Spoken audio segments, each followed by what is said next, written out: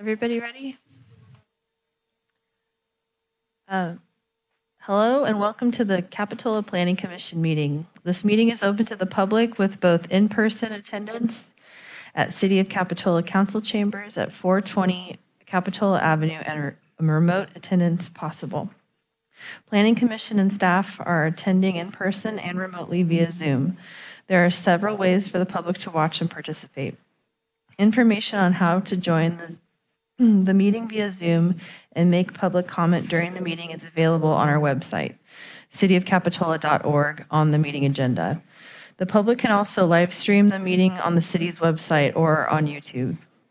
As always, this meeting is cablecast live on Spectrum Communications Cable TV Channel 8 and AT&T Uverse Channel 99 and is being recorded to be rebroadcast on the following Mondays and Fridays at 1 p.m. on Spectrum Channel 71 and Spectrum Channel 25.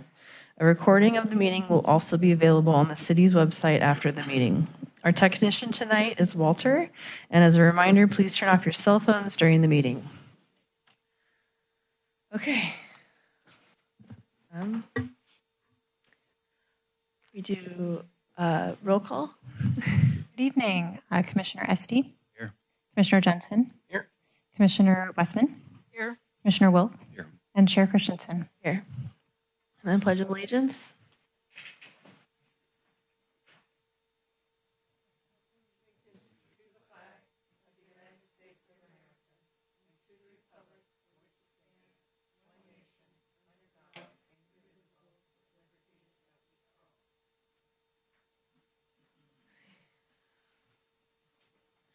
All right, moving along. Item 2 is additions and deletions to the agenda. We have item A and item B. Of course, staff received additional materials relating to tonight's agenda. We had 4 public comments in support of item 6A. And then for item 6B, the project applicant provided an updated attachment 2 to the staff report. And the item was updated on April 2nd and April 4th. All additional materials have been made available to commission members and members of the public and are available in the back of the room for public review. Thank you. Okay, moving on to item 3, oral communications. Oral communications allows time for members of the public to address the Planning Commission on any consent item on tonight's agenda or any topic within the jurisdiction of the city that is not on the public hearing section of the agenda. Members of the public may speak for up to 3 minutes unless otherwise specified by the chair. Individuals may not speak more than once during oral communications. All speakers must address the entire legislative body and will not be permitted to engage in dialogue. Is there any?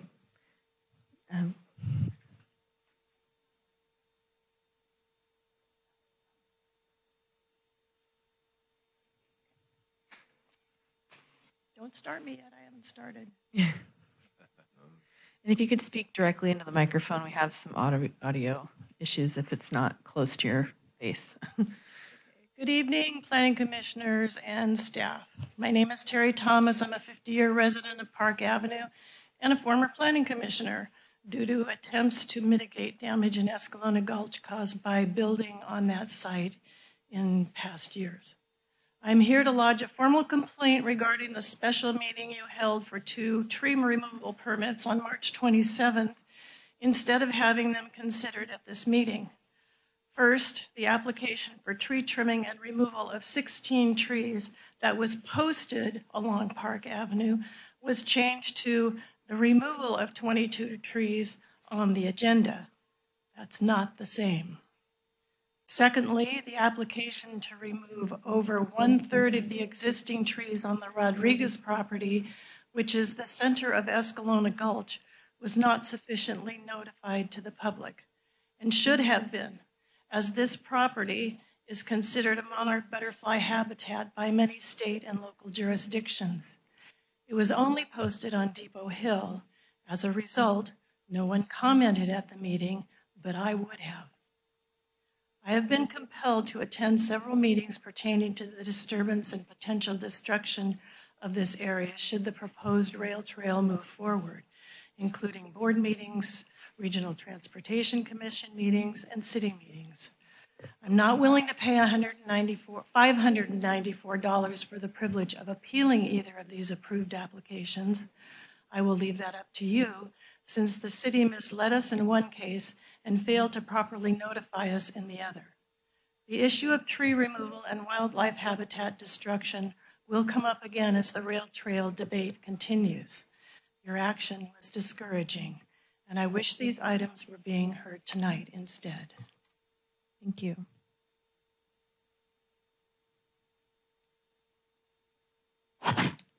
Hi, my name is Goran Klapic. I'm an Army vet. I served in the Army overseas.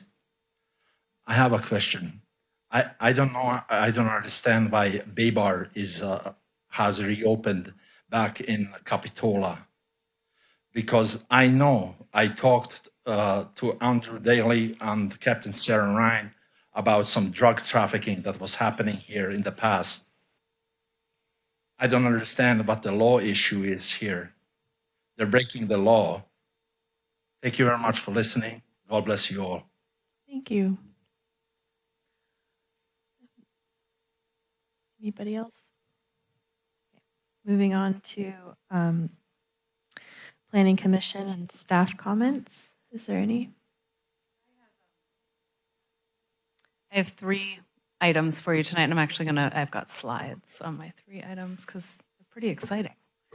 So the first is that the city is just launched a survey for the wharf, and we're trying to figure out, we're going to begin a long-term process of what do we want in the long term, but in the intermediate time in the next year, from October of 2024, when the wharf is set to open, through October of 2025, we'd like to hear from the residents on what temporary uses they'd like out on the wharf.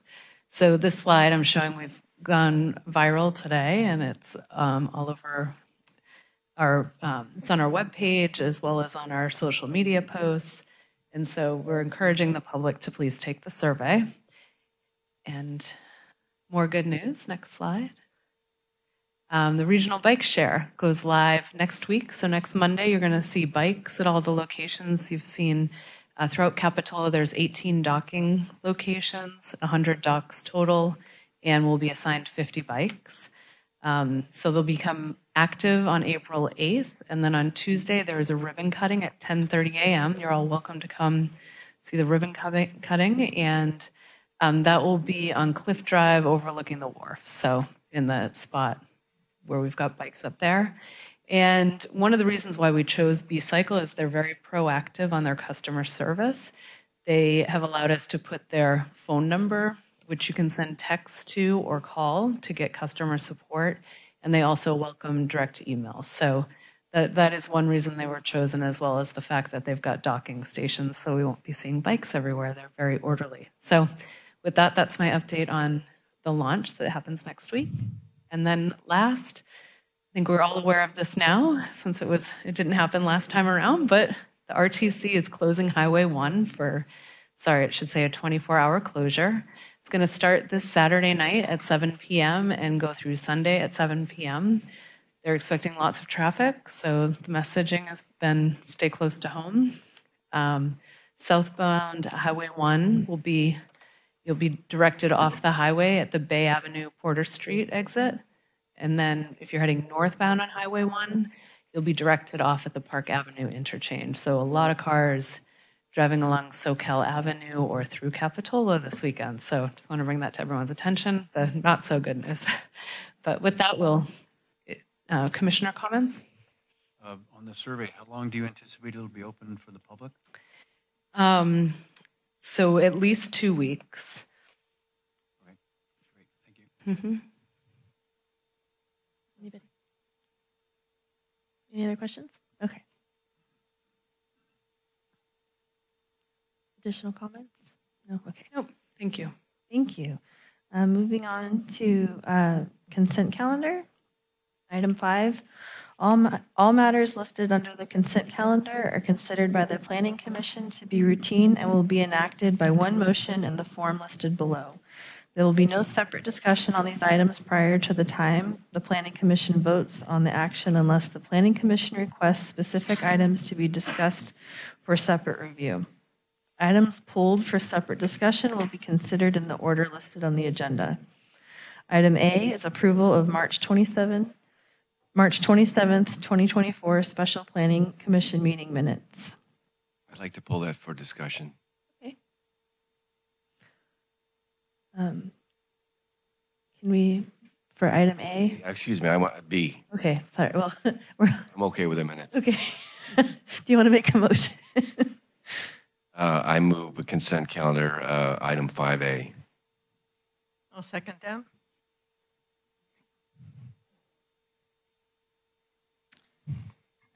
Commissioner Esty, Aye. Commissioner Jensen, Aye. Commissioner Westman, Aye. Commissioner Wilk, Aye. and Chair Christensen. Aye.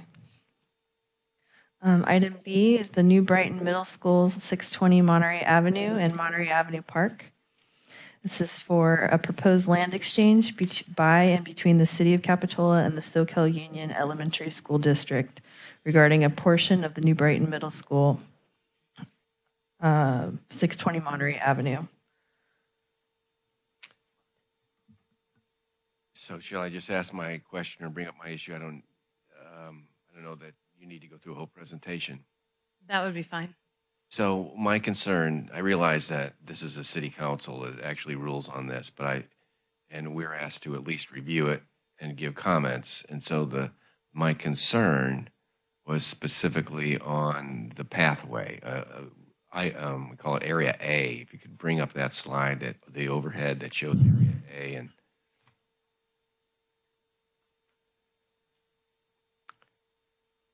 yeah, well, that's exactly the perfect slide, because it shows that pathway which is existing, which is kind of a narrow area, very enclosed. I know that the police department always talks about, like, for example, when we talked about Rispin Mansion, they made sure to lower the fence so that they could have good view sites and whatnot. So this is already there, but if we're having a new L to that Area A, then makes the left hand, well, depending if you're coming down that, you turn right. So if there was a fence there, now all of a sudden you have this long, narrow pathway that, as Goran Klepich points out, there's crime or potential crime in Capitola. I would worry that if the middle school plans to fence off their area, that we would have that very narrow thing. And so I would at least want the police to weigh in on that, and before it went to city council, just to have that brought up, and maybe there's a condition that they don't put a fence there. You know, the berm there kind of separates things. Maybe that's already been addressed and I just didn't get it. But that's my issue. We can bring those comments to City Council to keep that as if there's a gate there, that it's open and you can see. Well, I'm not worried about this line of sight, but the new Area A that we've got, if they fence that in, then you've got two pathways that are exactly like that in an L configuration. And I think that might be troublesome. Yes, thank you, and good evening, everyone. So that portion of the pathway A, as is part of the nature of this application, is currently, even though it's public access through there, it is school property. Their initial concept was to actually not have a pathway kept through there at all and to close it entirely. That's my understanding. This was a revised concept that bridged the two needs of trying to continue to provide community access through there, as well as meet the needs of the school as part of their longer range improvement plans, which you can see sort of superimposed on this aerial. I have seen some of those documents, though they're not fully fleshed out, at least from the ones they've had in their board meetings. They were proposing to get rid of that berm. And one of the key focuses of their improvements, too, is security for the school, for the students, as well as monitoring student behavior, that was also a component there. So I think there's a lot of mutual interest in addressing what you're bringing up here, because there's as much interest to probably see what's going on in there as there is to protect the activities inside the school boundaries. So I think we could bring this up through staff and to the city council. It seems like this is a project that we still need to take some action on tonight to either vote for it, against it, or, officially continue it. And I'm wondering if the issue could be resolved by simply saying the school district, as far as I know, up at New Brighton Middle School, only uses chain link fence. They don't have any solid wood fences. And so and I'm certain that they're going to want to have this area fenced, we could add a condition to our approval that fencing only be chain link or some other type of open fencing, so the pathway is clearly visible from the school district side. I don't, again, since this is a city council action, I don't feel the necessity to put a condition on it. I just wanted to bring it up so that the city council does in fact consider that, or maybe the police department says, yeah, don't worry about it. I wouldn't even want to put a condition on it, but I would want to bring it up as a point of interest. And with that, I would like to make a motion to approve consent item 5B. We have a motion. I'll second. First and a second. We do a roll call. Commissioner Esty. Aye. Commissioner Jensen. Aye. Commissioner Westman. I think it's wonderful that this is finally being done, because this idea has been batted around for at least 25 years, so the school district could finally have a regulation size playing field. And my vote is aye. And Commissioner Welk. Aye. And Chair Christensen. Aye. All right. Moving on. Moving on to the public hearing section, item 6. Public hearings are intended to provide an opportunity for public discussion of each item listed as a public hearing. The following procedure is, we're doing a little modification to the procedure, and Brian has a presentation. Yeah, thank you, and good evening, Chair Christensen and Planning Commissioners. Just expecting a little more interest in the item 6A tonight. I just wanted to be real clear for the room. We'll do a staff presentation followed by commission questions for staff. And then the applicant has requested a 6-minute presentation. Following that, the commission can ask questions of the applicant. And then we would do public comments, and that would lead to commission discussion and ultimately decision or direction. So just to be clear, and then I will get into my staff presentation. So item 6A is 1098 41st Avenue. This is a multifamily, 100% affordable project being proposed by Mid-Penn Housing. The entitlements associated with the project are a design permit, coastal development permit, and a density bonus request. Under the umbrella of the density bonus request is 4 concessions and a reduction to parking to match the state of California's formula for density bonus projects. The subject property is zoned medium density multifamily. The proposal includes a total of 52 units, and the site is just under 2 acres. And so other notes with this aerial photo here, it's a trapezoidal 4-sided site tapering in a wider width toward the rear, and that frontage is about 144 feet wide, just to give you some perspective. A little additional background, the property was previously developed with Capitola Manor, a skilled nursing facility that was demolished in 2022. And just at the end of last year, we received the subject application. The total project scope is to demo the foundation, remove trees, regrade the site, and then the construction includes 4 buildings, new driveway, parking lot, utilities, landscaping, and site amenities. And The unit mix is 4 studio units, 21 one-bedrooms, 14 two-bedrooms, and 13 three-bedrooms. Got a site plan here, just to walk you around on the site from an aerial perspective. The total development is a little over 60,000 square feet. Again, the 52 units, we've got 70 parking spaces. Let me grab the pointer here. So this is building A. This is the only 2-story building with the building mix. Building B, C, and D, and these buildings kind of lay out in an inverse L shape around these 2 green courtyards. I'll offer a little bit more detail on those in later slides. We've got 2 trash enclosures and a long-term bike storage shelter behind building C. And then I've got a few notes about the parking. 7 short-term bike parking. There's 52 long-term bike parkings in this shelter. 4 EV chargers, and then 7 capable and 17. And those are all within the 70 parking spaces that are provided here. Getting into the renderings, this is a view from 38th Avenue. So our design consultant that performed a peer review characterized this as a coastal contemporary design. On the right, this is building A. This is the only 2-story building. It's located up toward the frontage at 38th Avenue. And then building B is to the left.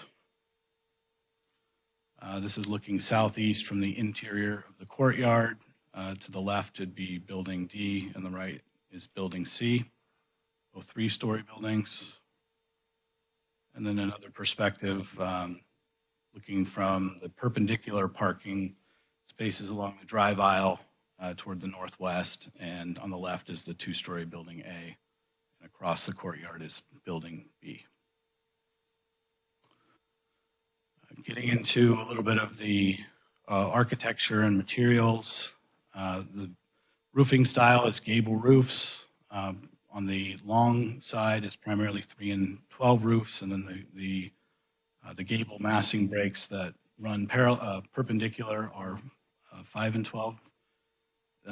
This facade itself has 7 massing breaks. I'm pointing out 3 of them, but there's a lot of horizontal articulation that's built into this, and then vertical articulation is really based on a lot of material and color variation. There's 3 different types of board siding, batten board, lap siding, and then shingle siding up in the just below the gables. And then each of the buildings has its own accent colors to provide its own theme and differentiation between the 4 noted down at the bottom of the sheet. So getting into landscaping, there's a proposal here to remove all the existing landscaping. It's really kind of dated with the prior project and wouldn't fit any kind of an adaptation, and there's really no prize specimen that was noted in the arborist report. So there's 43 trees being proposed for removal, 70 to be replaced, and the canopy coverage calculation exceeds the city's minimum, and all the water use calculations were well under the maximum allowable water use per SoCal Creek Water District standards. Getting into some of the outdoor spaces, so some of the other developed spaces associated with the landscape. Got a few arrows here. So there's 3 different types of pavers integrated with cast-in-place concrete. There's a pergola for an outdoor gaming and barbecue space. And then there's a playground with the rubber play service and some veggie beds over in the rear part of the courtyard.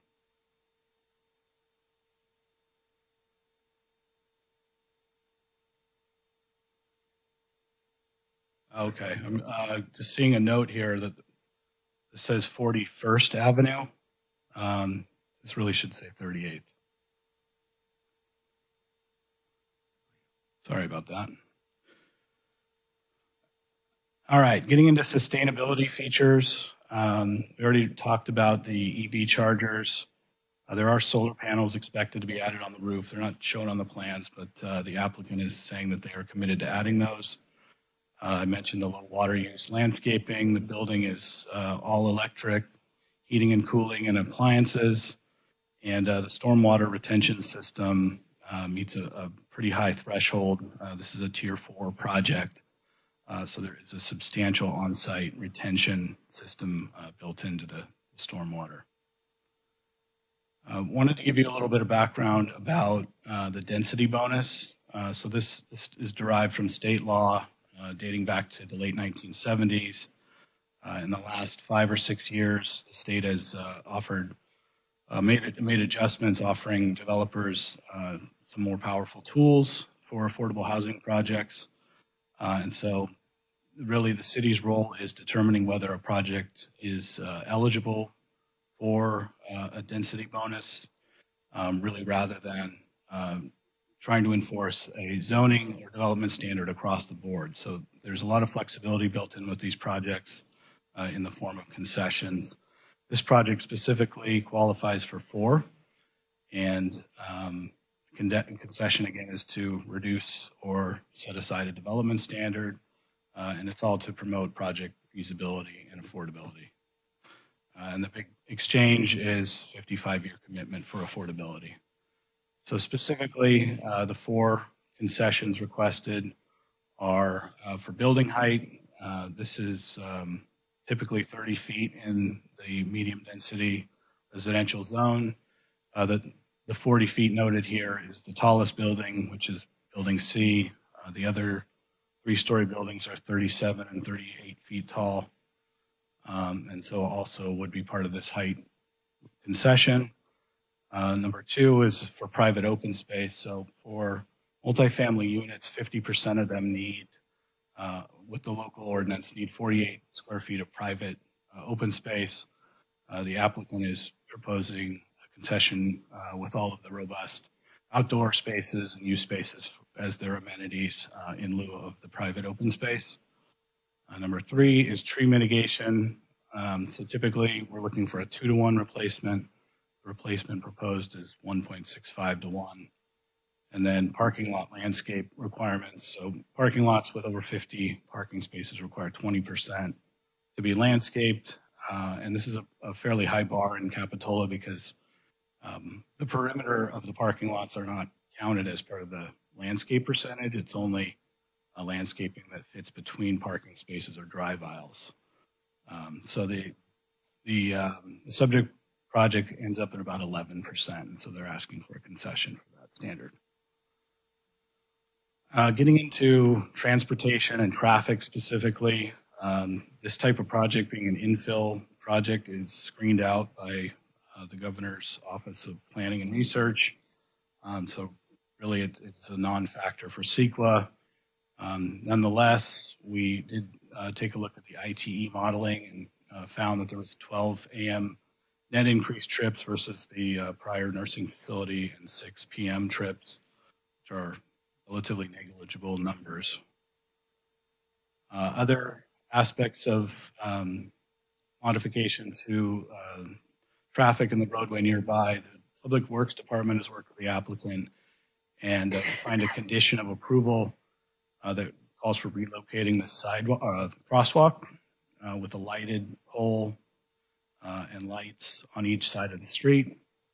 And the reason for this is primarily safety, because it also raises the platform of the crosswalk about 2 feet. So vehicles traveling south on 38th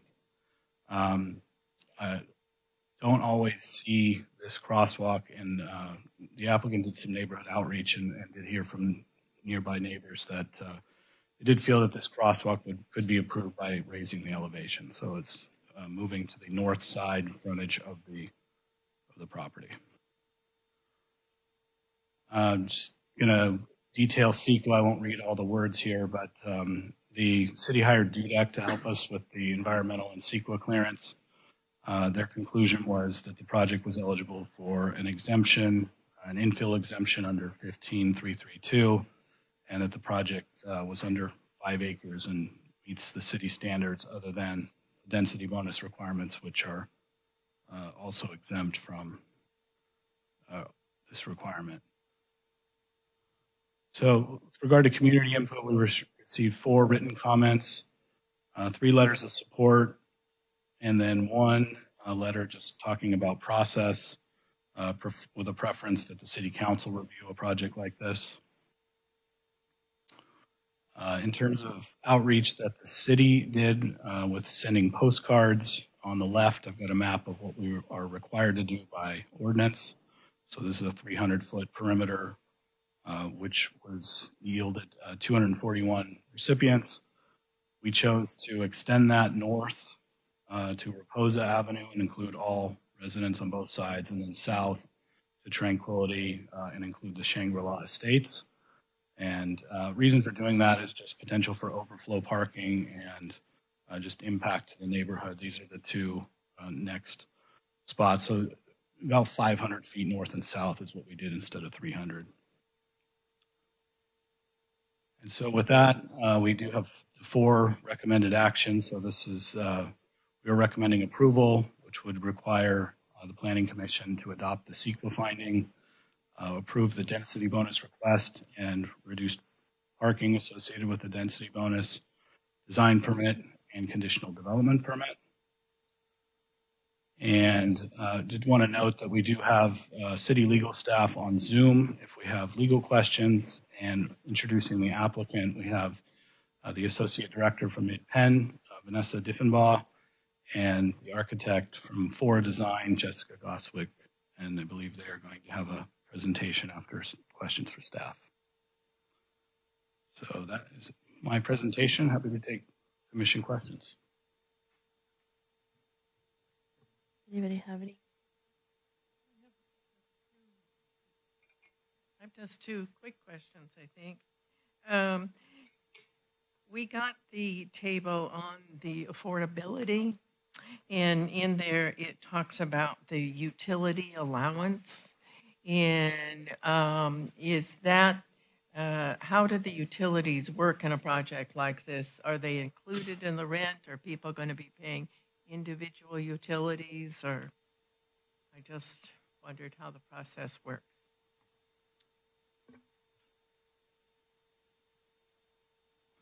Yeah, we would probably defer that to the applicant. I'm not sure if it's a factor or if it's a real number. Okay, I can wait till they come up and I can ask them that. And my other question's probably actually for them as well, so I'll wait.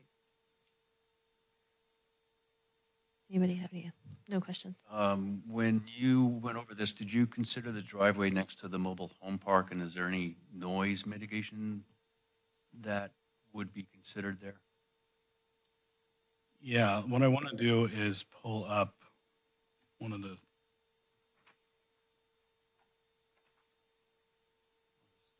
go back here. So yeah, this is the drive aisle, and on the original proposal, the landscaping here was just shrubs and ground cover, and so this row of landscaping was added in response to trying to soften that and add privacy and noise mitigation for the mobile home park. Yeah, I'm sorry. And the rest of it, the green part, is that a fence? Is that a wooden fence? I can't remember. There's a wooden fence along this boundary. Okay, it is on there. It's also on the trail, north side, right?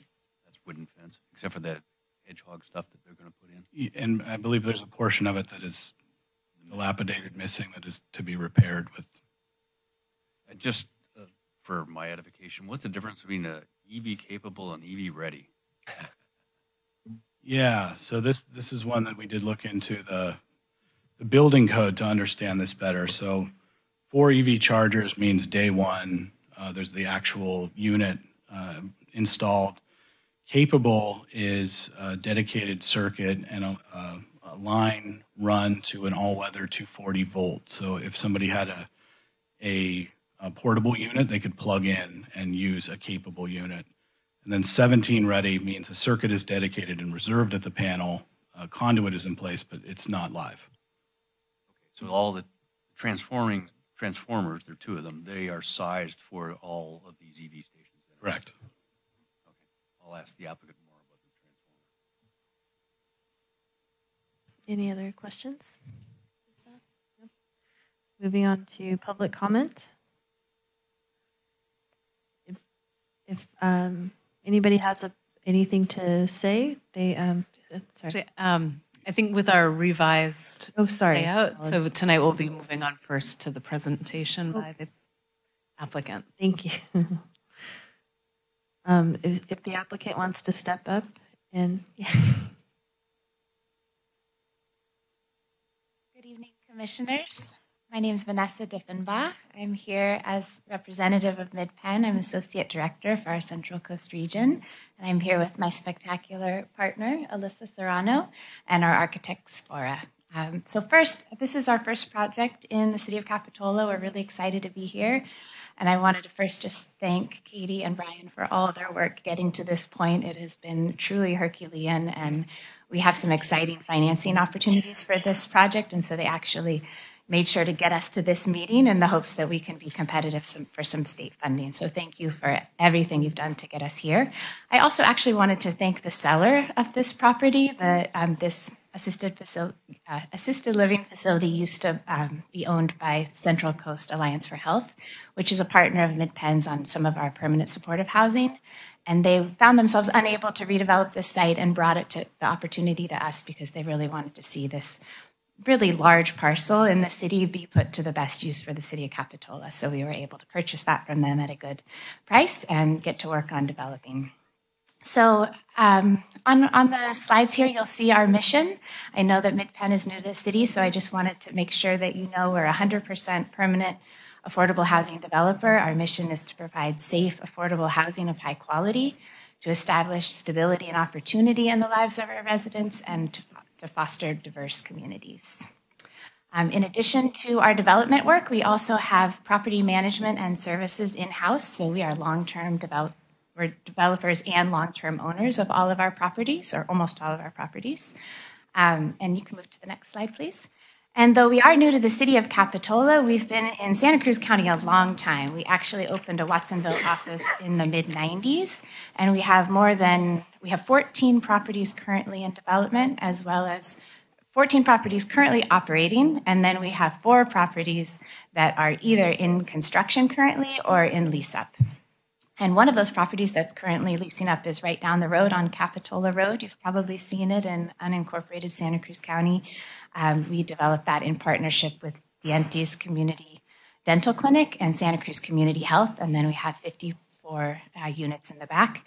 I think that's a really good example of what I'm really proud of in our work with Mid-Penn. We pride ourselves on being really good partners to our cities and counties and coming in to develop underutilized land in a way that best serves the community. So 2 other examples of our partnerships.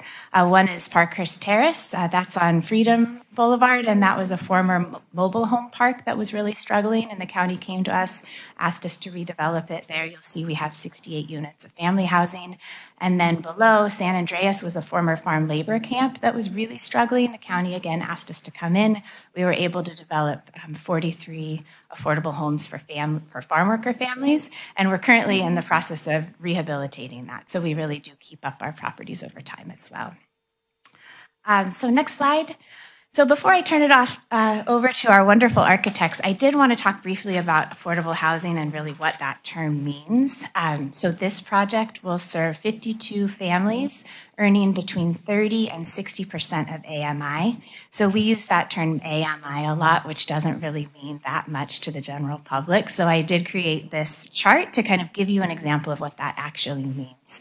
So in this property, we'll have 13 3-bedroom units, 14 2-bedroom units, 21 1-bedroom units, 4 studios, and you can see below there the rent ranges for each unit size based on people's income. So, for example, looking at the 3 bedrooms, I did some research on the City of Capitola staff incomes and the Live Oak Unified School District incomes, and just got a few examples of the kinds of people who could live in this affordable development. So one example I pulled there is a special education teacher. That would be a person who's maybe in year 3 to 5 of their teacher tenure, they'd be earning about $83,000 a year. And assuming they were married with a single income family and had 2 to 3 children, they could live in a 3-bedroom unit and pay about $1,800 in rent.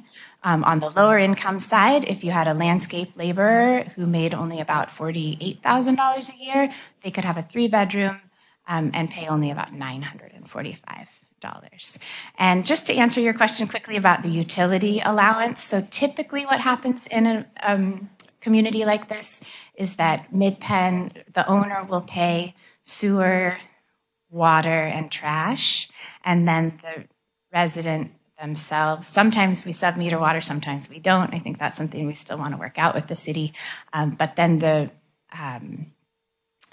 it's pretty complicated, the formulas, but the resident will basically get money back to pay for the utilities that they have to pay themselves, which would typically be their electricity bills. So I can get you much more information than you probably ever want to know on utility allowances, if you'd like me to. I just have a quick question. Maybe it's for the architect. Are they going to be individually metered, or is it? We're actually still working on that in the design. There's no requirement for them to be individually metered. I think right now we're planning on having them be sub-metered, but we don't always in our property. It really depends on what the goals are in terms of sustainability. Is that something you want to answer?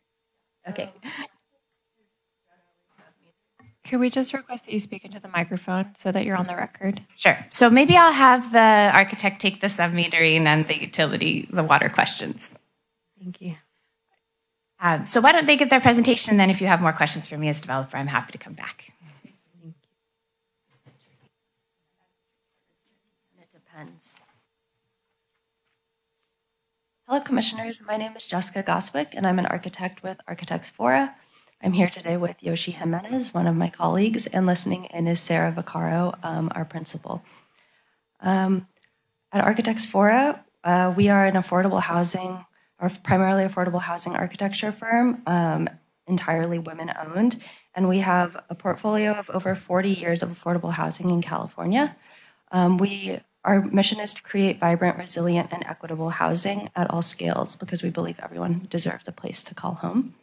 You can go to the next slide. So when we were approaching this project, we worked with a broad range of stakeholders in order to establish our project goals from the beginning. We worked both with our development team, our consultant team, the city, as well as neighbors through our community outreach to develop these goals. The first one is to provide affordable, inclusive family housing that reflects and supports the Capitola community. The second is to understand and really listen to who will live in this development and incorporate them into the storytelling, the community engagement, and the design decisions. The third is to ensure programs, resources, and physical design provide equitable living opportunities. The fourth is to put money where it has the most impact on health and living standards for residents, to integrate thoughtful multi-use, multi-age outdoor spaces. And the last is to focus on the details and make sure that we're featuring art, outdoor spaces, and color that is so prominent in the Capitola community. Next slide. So building on that, some of the quirky Capitola details and color, we really wanted to incorporate and pull from the surrounding context to reflect both the historic and traditional single-family bungalows that surround our site, as well as some of the more contemporary development that is coming up. This is a multifamily development located around the corner on 41st. And of course, to keep that iconic Capitola color. So that's why each of our buildings has a different accent color, and we have this like strong pop of orange at the doors. And last slide. And so this is just kind of an overview in 3D of the massing approach that we've taken on site. To the left is 38th Avenue. To the right is kind of the rear of the site bordering the O'Neill property, and below us is the Shangri-La development. And so the drive aisle kind of creates that buffer, previously the comment about noise, that helps to separate us horizontally by 30 feet from the surrounding development, as well as there's a vertical grade change there of about 1.5 feet that also allows separation. We start with 2 stories along 38th Avenue to keep things in scale, and then step up to 3 stories deeper within the site to allow more people to live here and to create more housing. These buildings create 2 protected courtyards. We're calling the first one our front yard, and the one to the right, the backyard, as a place for play areas for students or for children. So through these massing changes, our goal is to blend the massing and blend the project into the surrounding neighborhood. And that's all I have. Thank you. Thank you very much. I think to speak quickly to the electrical question, just as it comes up, it is pretty tricky. It depends. But we typically sub-meter electric so that residents will pay that and then sometimes receive allowances from the developer. But water, we will likely not sub-meter on this project. Yeah, I just wanted to make certain because I did a project similar to this in another city, and we ended up with this big bank suddenly of electrical meters that were visible that had never shown up on any plans. So if they're going to be, individually metered, I'm certain we can put some sort of condition in that it's going to be screened. All of our electrical meters will be interior. So we typically have them inside our electrical room, which is located in Building C. We can pull that up on a plan too if you're interested. Okay. And I have one other very minor question. On your roof plans, they all show something which I'm assuming is a skylight, but it was not marked. It's a roof hatch. I know what you're talking about. So that's so that we can have access to the roof for maintenance. And it's used rarely, but by maintenance crews to do any roof or solar panel maintenance. Okay. Thank you. Thank you. While we're on electrical, you've got two fairly large transformers on the property. Are they subterranean? It's hard to tell. They don't show up in the elevations, but they show up in the plan view. They're not subterranean. So they are they're above ground? How high?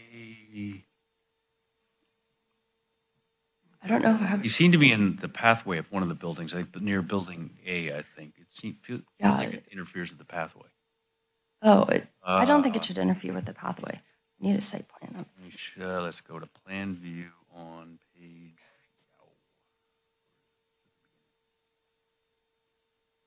While I'm searching for that, our rules would require you to have about 1,200-ish feet of private space. The 50% ratio, 48 square feet. Do you know roughly what your open common area square footage is? Yes.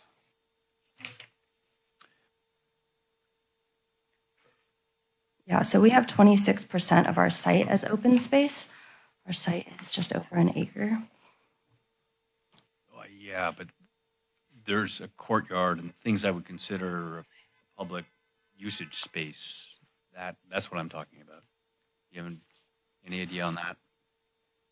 There's a courtyard and there's kind of like backyard courtyard. There's a front yard and a backyard courtyard. Yes. So you're looking for them split up? I don't know if you have any idea. What total area? I'm just trying to understand relative to 1,200 square feet. It looks like it's a lot more, but I don't know. I know it's about double, but I don't have the exact area. Plan, if you look on plan, I need a plan. A1.3, you see those two relatively large transformers. There's one right beside Building C, between Building C and this front yard courtyard. Yes. This plan view is a big thing. Yeah, it will be pretty tall, like about 4 feet. And transformers sometimes, depending on wherever, make noise. Have you considered that in this layout? Could you put it somewhere else? I guess that transformer is right outside of the electrical room, and it was located like that in order to screen from noise, and so that there's no unit directly next to it. Okay, thank you. Just a quick question. On the mechanical units, I got one of the responses I think you responded back about is heat pumps are going to be for the main facilities. So does each individual unit have just a package unit, that heat pump, and so they just discharge right to the outside, kind of like a hotel style unit? Is that what that is? Yeah, we'll use a standard kind of PTAC unit, package terminal air conditioning, that will be at each unit, and there's typically one in every studio in 1 bedroom, and then sometimes 2 for the 3 bedrooms and 2 bedrooms. Perfect. And I was the commissioner that asked a question regarding the solar. So in the future plans, there'd be a solar array that would be pretty much at roof level. So you've done sun studies. There wouldn't have to be an apparatus or something that when we're looking at a building at 40 feet, it wouldn't be something that would be elevated off that too. No, yeah. I think like the response said, we will likely use a stanchion-mounted system that's a couple inches off, and so it'll be in parallel to the roof plane and shouldn't go above the maximum height that we've identified. Additionally, because of that offset that's required for OSHA and maintenance standards of being 3 feet away from the roof ridge. Perfect. Thank you. Yep. Okay, sorry. No, go for it. The trash by this courtyard, which was one of the RRM recommendations to move it, why wouldn't you just combine the two trash things together on the southeast side? Yeah, the primary reason for that was due to accessibility. With the site as large as this, almost 2 acres, we have a lot of residents that are living more in the front of the site, and that location is a lot more convenient to bring your trash down. We find that, especially in some affordable developments, in any new development, there are people who have mobility impairments, and it's more difficult to get to different parts of the site. So it just allows more accessible trash locations for everyone. Okay, thank you.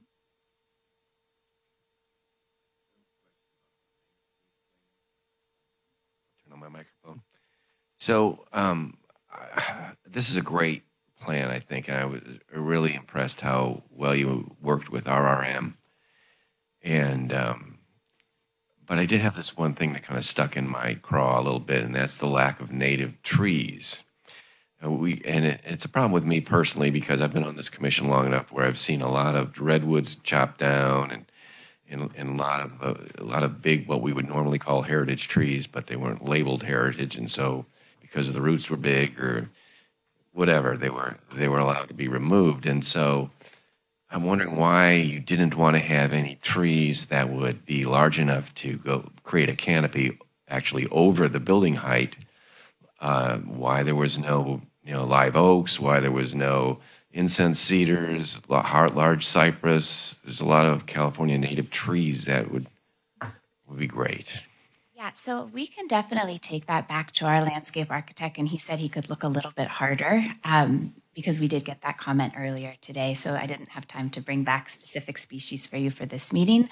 But I will say, just so that you know, the reason these specific species were selected is that we have a few different criteria that we're looking at. We're hoping that they're fast-growing, they're non-toxic, they have broad canopies to provide shade. They're really tolerant of the salt water because we're so close to the ocean, and that they're low water as well. So it's actually pretty hard to find trees that meet all those requirements, especially those screening trees. You don't want trees that are going to interfere with neighboring properties. You also want them to grow quick enough to actually screen and to provide some noise barrier. So our landscape architect's wonderful. He's really responsive. He did a ton of research to arrive at these, and he did want to make sure that you saw there were a lot of native plants and shrubs. It was just the tree species that aren't specifically native. But we can do some more research on that, absolutely, with that feedback. It does seem to be like courtyard space or something that could accommodate a large tree. I realize you probably want podocarpus or something along the driveway. But it seems to me there's room for some native trees. Thank you. We can take that back, absolutely. Well, you're here. I just have a couple questions. Can you talk briefly? I've heard about the services that the last occupant of the property provided, and then what the relationship is that you have now. And sure. You elaborate on that. And then I had one more question after that. Absolutely. So as I mentioned, we purchased this property from the Central California Alliance for Health, and they are a managed care provider, and there was a skilled nursing facility here. We decided after doing some community outreach and working with them that it really made more sense to do a family housing development here rather than senior or supportive, because such great access to opportunity, jobs, great schools. So we are focused on a family development here, but as our purchase agreement with them, we agreed to serve 20% clients, low-income families that qualify for their services, which are really just very low-income families that qualify for Medicaid. They're really open to who we serve and how those low-income families are referred. And one of the partnerships that we're currently pursuing, but is really still very early, is we're working with the Santa Cruz County Office of Education to see if we can come up with a referral preference for families that qualify as homeless under McKinney-Vento. So those families are often low-income working families that are double and tripled up, sometimes living in unsafe conditions. And so this would allow them a preference for 20% of the units that are coming online at this site. And then we would provide on-site services, and the school district would also provide services. So CCAH was really wonderful in terms of selling this to us and saying, you know, go build something amazing. We're not going to put strings on it. We'd love for you to serve low-income families and individuals, and we're open to what that looks like. So just a quick follow-up with the school district. Is there also a preference? Are you looking at some workforce housing allocation numbers as a certain percentage of these too? No, we're not looking at that right now. We are sort of looking at that in general at Mid-Penn, because I know there's a desire for a lot of cities and school districts and police force and fire, you know, to try to figure out what that workforce housing looks like in each city. And we have some ideas, but it's not something we're currently targeting for this particular property. And then sorry, just another question. Can you talk about your interaction you had with the neighborhood and kind of elaborate on that? I know we have commercial, you have, you know, mobile home park, and just the whole neighborhood. How was that outreach done? Sure. So we had one community meeting at the Jade Street Community Center that was very well attended. Our architects were there. We had some interactive activities to try to understand what they thought the best use of the site would be. And then the only other follow-up we've had was with the Shreng La Mobile Estates, which is right on our southern border. And so I've met with them both on site and on Zoom maybe 4 or 5 times, and their primary concern is noise, which we, you know, added the trees and made some concessions there. And then they're also concerned with pedestrian safety. So we met with both the city and county, because that's right where the city and county line is. And it's also, you know, there's a lot happening with the rail trail that's not totally determined yet. So there's a lot of unknowns with the street there and the future of it, but we are definitely improving our street frontage as much as we can in terms of safety, and then we're relocating the crosswalk to a higher elevation and adding those flashing lights, which we think will add to safety. What they really want, though, is the sidewalk extended all the way down the street, and so we've passed that on to the county, but I know that's a bigger conversation, and if we can be part of that, we're happy to be. And I'll just add to that also, we met with O'Neill, the neighbor along 41st Avenue. So, and they hired a local planner, Charles Eady, to review the plans and to be tracking this project. So they've been in communication from the beginning. And there's no response from them about this item for tonight? I heard back from Charlie Eady that he thought the plans looked great, but nothing specific. Thank you.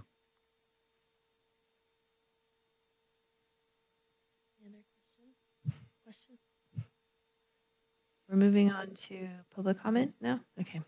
Thank you all so much. Very good questions. Thank you very much.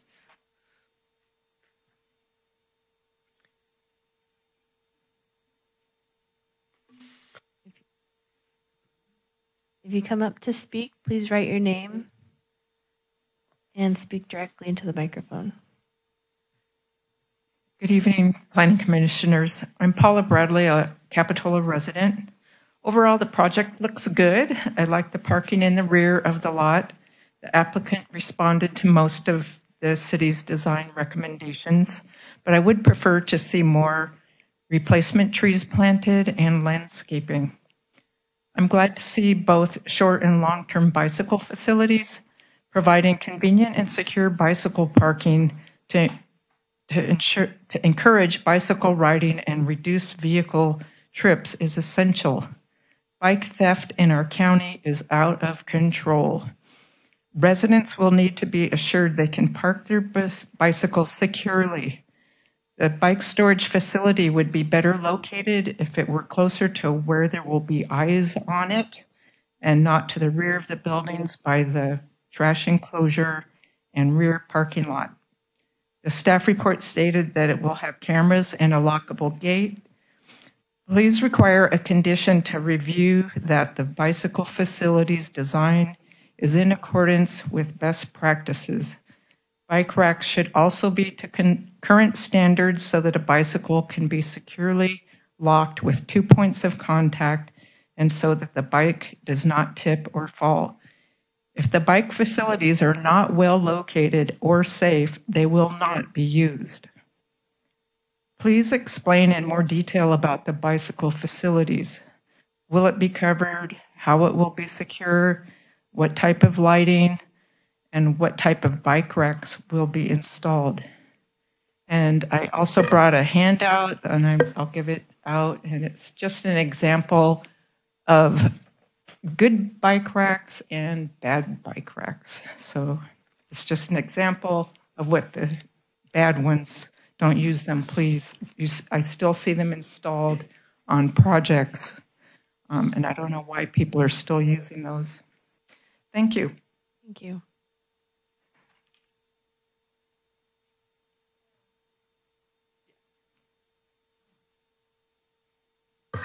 Good evening, Commissioners. Suzanne Issei, I'm a resident. I live on 42nd Avenue.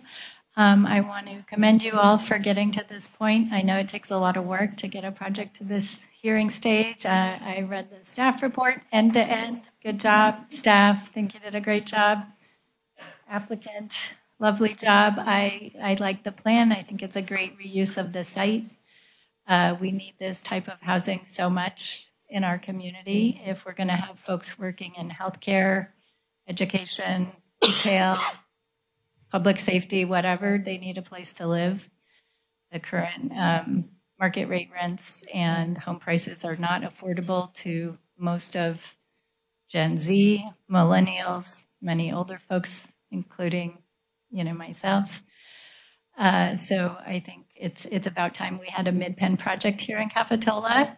I've been working with Mid-Penn in my day job at various jurisdictions for 20 years. They do great work. They build wonderful communities. I encourage you to tour any of their local facilities if you haven't already. We have St. Stephen's Senior Housing over in Live Oak. Another project, as they mentioned, just got finished in Live Oak, the Vienna Star Plaza. Lovely mixed-use site. And so I'm really excited. We're finally going to have a Mid-Penn housing project here in Capitola. All of our neighboring communities have had them for a number of years. Actually, I'm a former city of Capitola planner from about 20 years ago, briefly, and I worked with Mid-Penn Housing at that time. They did some feasibility studies for us with some grant funding, and while they didn't wind up being able to acquire those sites and build those projects, we do have some housing. I think it's Capitola Villas on 41st that they played a really important role in. So I'm happy to see that they finally acquired a site here and we're going to have some housing. So I encourage you to approve the project. Thank you. Thank you.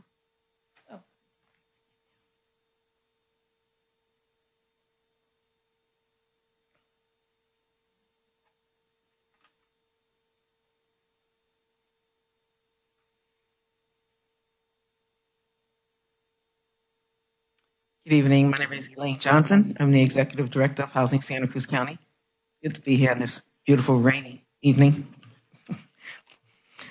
As a member of the community, I had the privilege of attending the community meeting at the Capitola Manor Project on 38th Avenue. I was deeply impressed by the proposed layout and, more importantly, the vibrant community it aims to cultivate. With Mid-Penn's longstanding partnership with Santa Cruz County, it's exciting to see them embark on their first project in Capitola. I believe this is just one of many projects to come. I stand before you to earnestly request the approval of entitlements for this project, recognizing its potential to enrich our community and provide much-needed housing opportunities for people to have a safe, stable place to call home. Thank you. Thank you.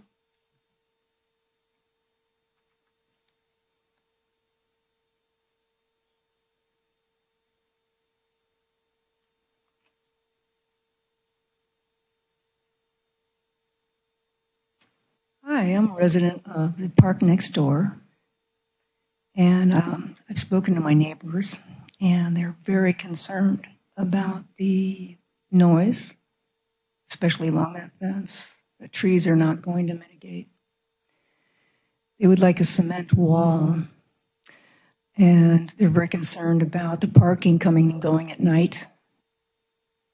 I understand the maximum occupancy is 237.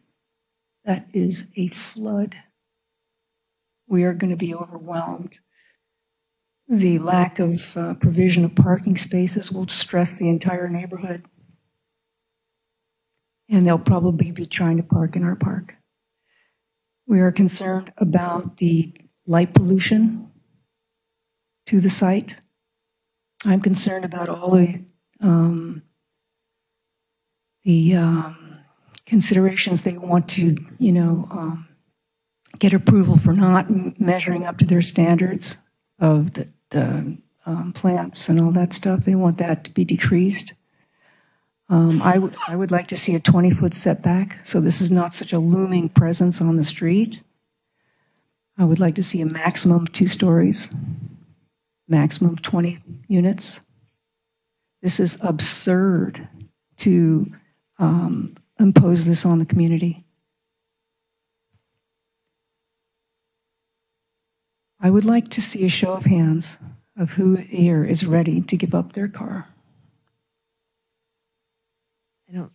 I'd also like to see a show of hands of who's ready to move into this unit, this housing development. I'd also like to see a show of hands who would like it to be next door to their home.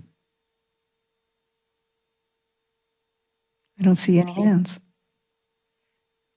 I'm going to interject. There's not a back and forth during public comment. We observe, we hear and listen, but there's not a back and forth. Oh, you're welcome to say that later if you'd like, but I don't think I'll see any back and forth or anyone volunteering here. So, thank you for listening. Thank you.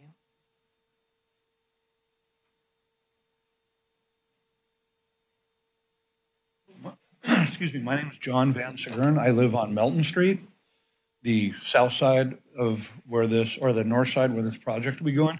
And at 40 feet, that's really going to impose into the neighborhood, the people along Melton, the other side of the tracks. You're going to be looking right down into the properties. It's pretty overly aggressive. The parking, there's not enough parking. And this is the first notice we got for this. I didn't hear anything about the Jade Street. Our neighbors on our street, this is the first notice that we received for this project.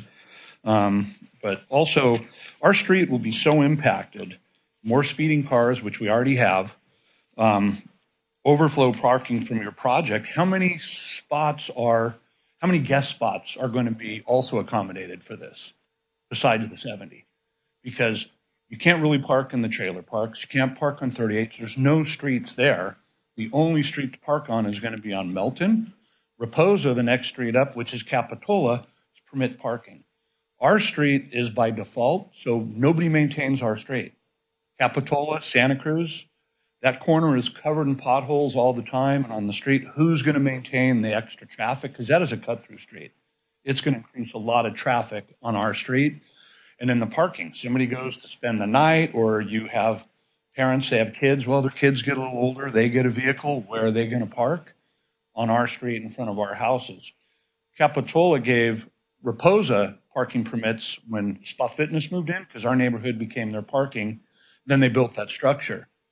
Well, that's why they got the parking permits, because before that, it was a mess. Everybody parking there.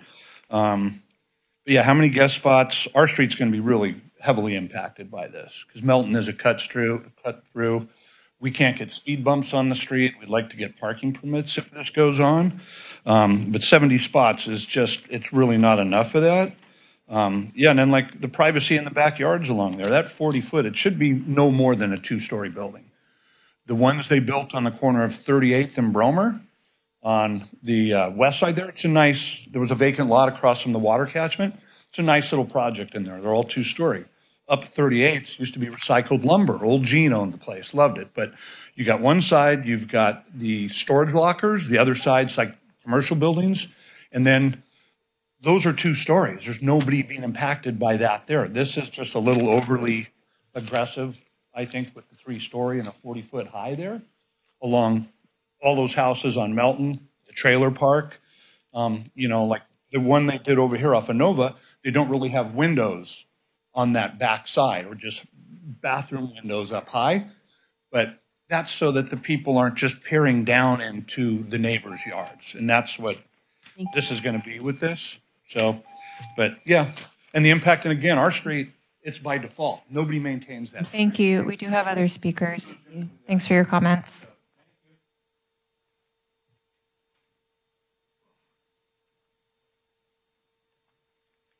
Hello, Commissioners. Thank you for the opportunity to speak. My name is Janine Roth. I live in Santa Cruz, but I have family that's in Capitola. I'm also with Santa Cruz YIMBY, and you received a letter from us yesterday in support of this wonderful project. A key point of that letter is that this one development project is really an opportunity for you to add affordable housing to our community. In the last 8 years, in the last cycle, we only added 7 such affordable homes. This one project alone would add 7 times that amount.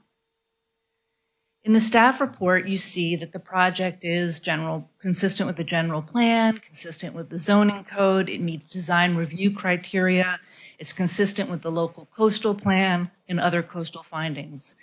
I noted also that there were multiple traffic studies that showed minimal effect on traffic in this area.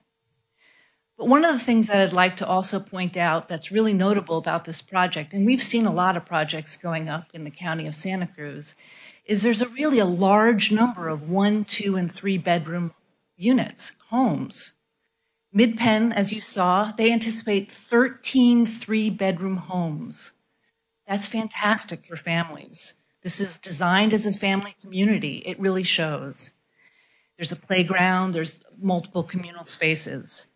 So since this is about homes for peoples, I had already planned, but Mid-Penn did a little bit of this already, but I had already planned to just go through who some of those families might be that would be living in this place. One family might be 2 teachers with 2 children, and they could live in one of these homes for less than $2,000 a month. Another family might be, I did look up also the salaries, a maintenance worker here for the city of Capitola. They could live in the family with a rent of less than $1,700 per month. And yet another is a young couple with small children. They might both work in hospitality or retail, which is really important to the city. They could live in one of the homes for less than $1,300 a month. Your last housing element showed that the median rent price for a 3-bedroom unit was over $3,000. These families can't live in Capitola otherwise. So I just want to encourage you to approve this project. It helps the people that work here to live here. These are the teachers and the essential workers of our community. So let's welcome them in as neighbors, and please approve this project. Thank you. Thank you.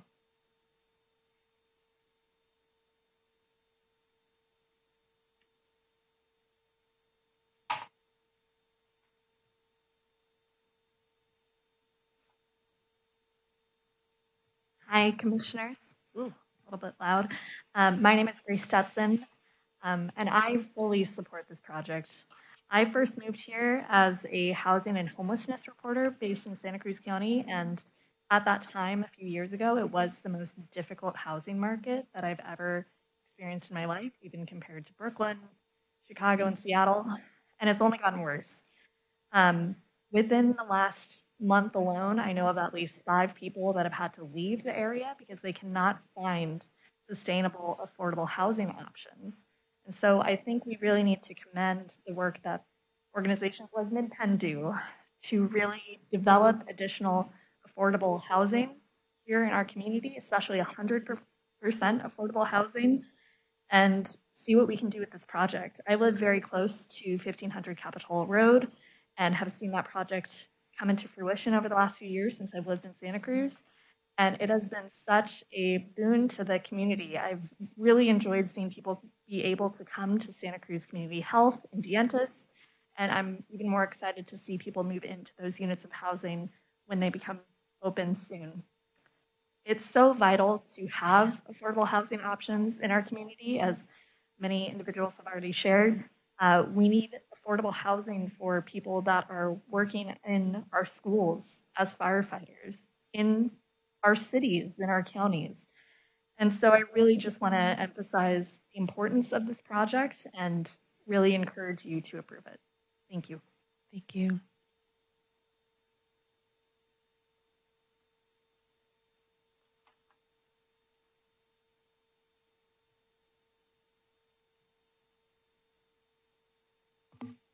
Hello, my name is Lola. I'm a UCSC student. I'm also involved with the UCSC Student Housing Coalition, and I want to express my support for this project. I really appreciate the inclusion of secure bike parking for folks living at this property because, as someone mentioned, bike theft is such a big issue throughout our county. I think the lack of parking is actually great. I'm car free. There are so many people in our community who are car free by choice and choose to get around via walking, biking, and transit. And the location of this property, this development, and its proximity to services makes it even more feasible to get around without a car. So I think the amount of parking is perfect. I'm really happy that Mid-Penn is moving towards more sustainable land use options and maximizing the land use on this parcel for more housing rather than more parking. We need housing for people, not cars, and so I really appreciate that. It's really exciting that projects like this are being built throughout our county that people can actually afford, that I can afford to live in this county after I graduate. Families can live here, turning commuters into neighbors, and those commuters who are, needing to commute into Capitola can actually afford to live here and raise their families here. So I'm really excited about this project. I don't think that parking is a serious issue. I think this is a trend that we're seeing throughout our county. Projects aren't being built with a lot of parking, and I don't see it as an issue.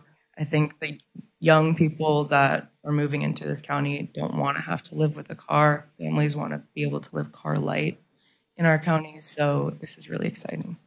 Thank you. Thank you.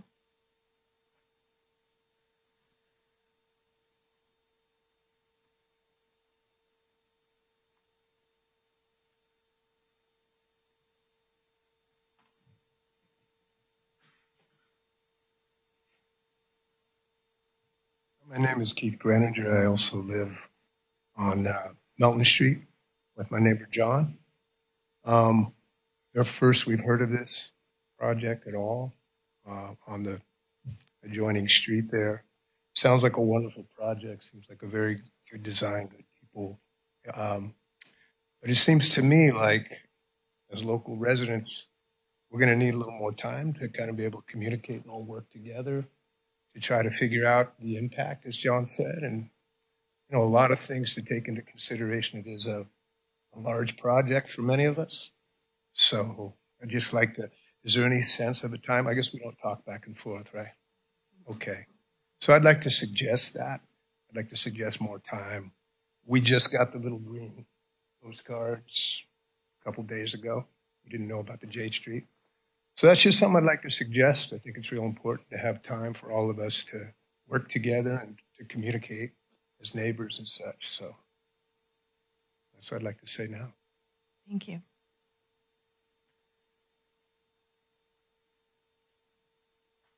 Anybody else would like to speak? No? Hearing none, I'm closing the public hearing for and before we move on to the Planning Commission deliberation, I'd like to offer the applicant the opportunity to respond to questions. Would the applicant like to respond to any of the public comment questions?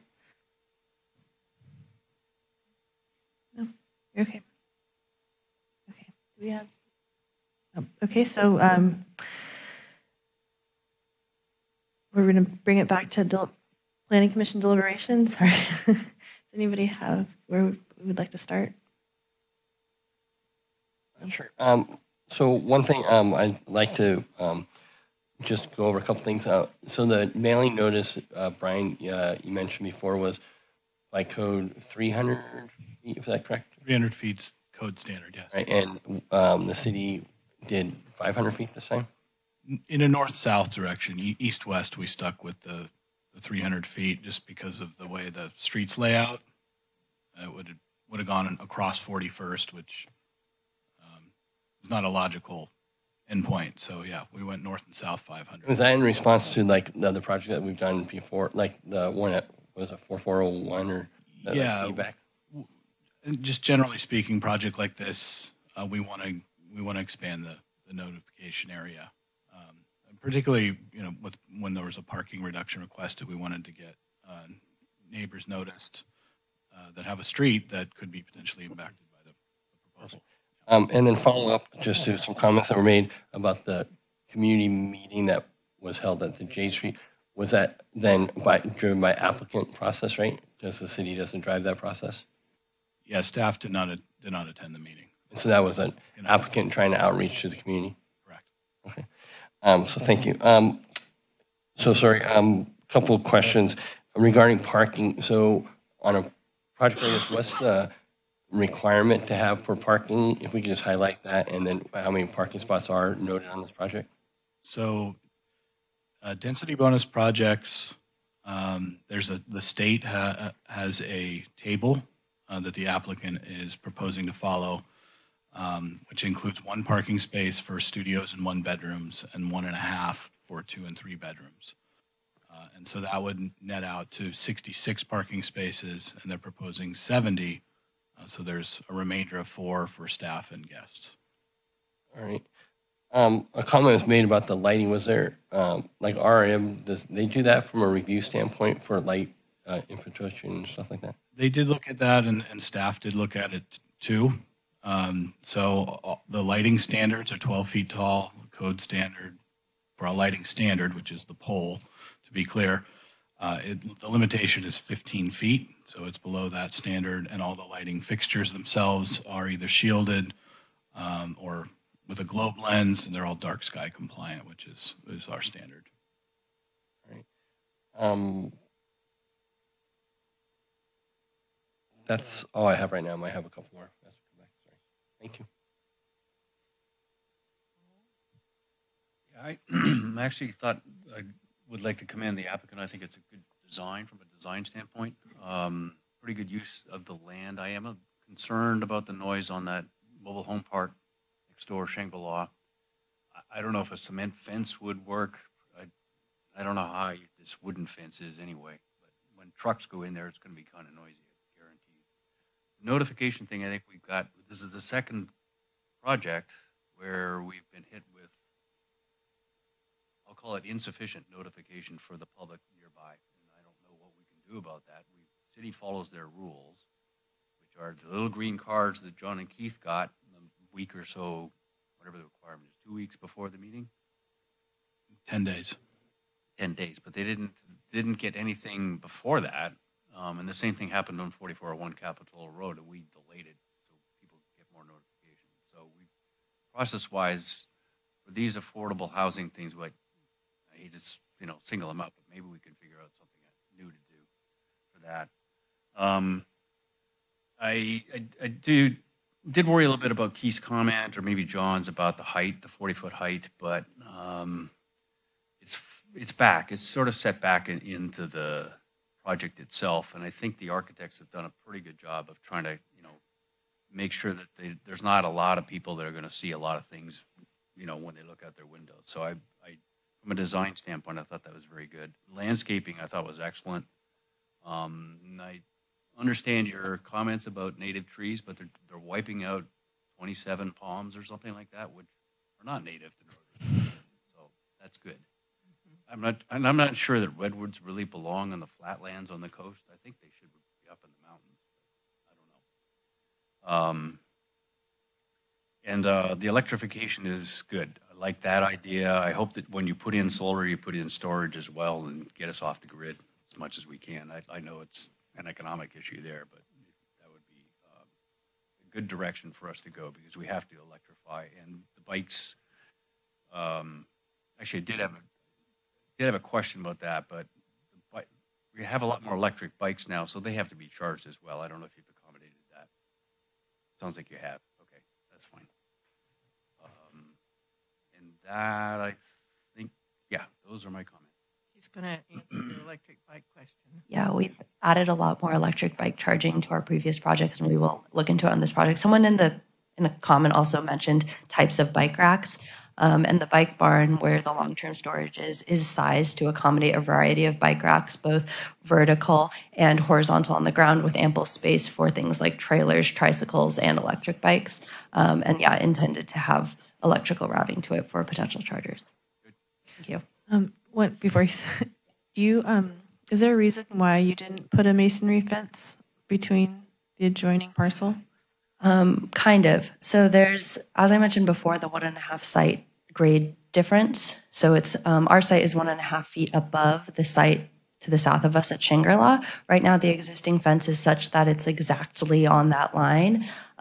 We could look into potentially making it more robust, but it starts to encroach on either property line and require some additional reinforcements and structural requirements beyond a more traditional wooden fence.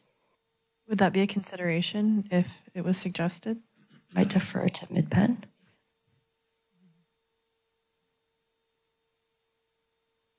It is something we could look into, but it adds significant costs. And the state does put some limits on how much we can spend per unit and in total costs. So we're always kind of right up against that edge, and that requirement is pretty challenging for that long of a fence as well.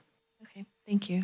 Could I just follow up on that? So the fence is like a 6-foot fence, is what's being proposed? That's right. Then there's a grade difference of about 2 feet. So the fence for the mobile home park side will be about 8 feet high. Okay, thank you. Just wanted to understand it. Yeah, I believe we're proposing 8 feet the whole way. So it's going to be 8 feet on your side, or so. So okay, thank you. Thank you. Before you go, did you get a copy of this bike rack, Good and I didn't, Bad? but I'd like a copy of that. That's the bike lock options, the good and the bad list. Scanned and put into our agenda packet online tomorrow. Oh, great. So we can provide it to you tomorrow. Sounds good.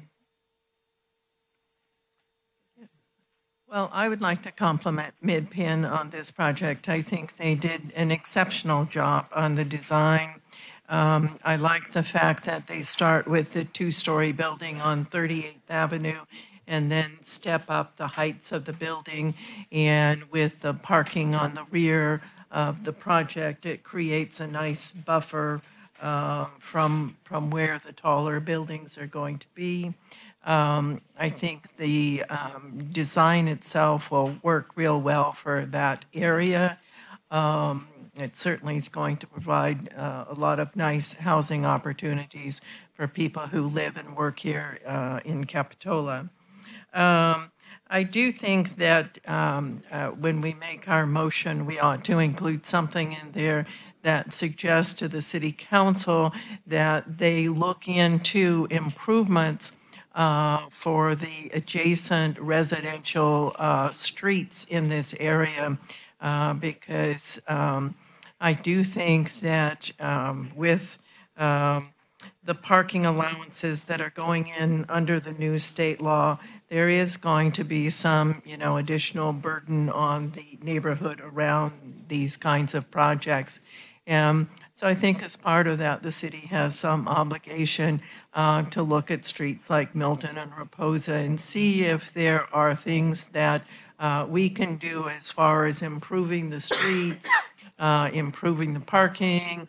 I don't know if it's possible to have some diagonal parking on these streets because often the city right-of-way is quite large, to help alleviate some of the burden that the adjacent residential neighborhoods are going to feel. So I hope when we make a motion that is included in that. But all in all, I think that we're all working with new regulations and new laws that have only been in effect for a couple of years regarding height and density and parking, so that there is more, there's going to be more denser, taller buildings than we had been accustomed to. So I think we have to make some adjustments to work with everybody on that. But I think this particular project did a nice job in how they put it together and will be a real asset for this area and the neighborhood and the entire city of Capitola. So I'd like to address that density concern as well. I mean,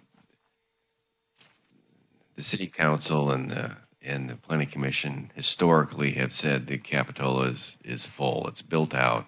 There's no room for growth. It's been 10,000 people for forever. But the state came along and told us we needed to grow and grow considerably.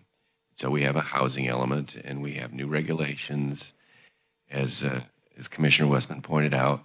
And we need to embrace the fact that there is a real need for not just affordable housing, but housing in general. So it does impact parking. It does impact traffic patterns. This is something that we've been struggling with for a while now, and we've approved a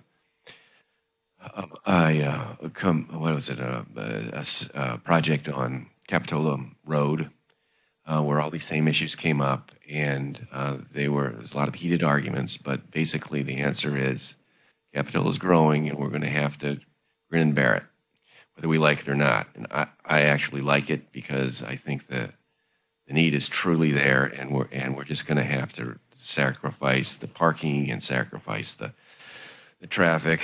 I live in the village, so I know all about parking problems. So anyway, with regards to putting conditions on this project, I think it is such a great project. I don't want to put any hard conditions on other than that they're already there. They've worked very well with the staff. They worked very well with our consultants. I think they'll take the bike rack comments with consideration and make improvements as they see fit.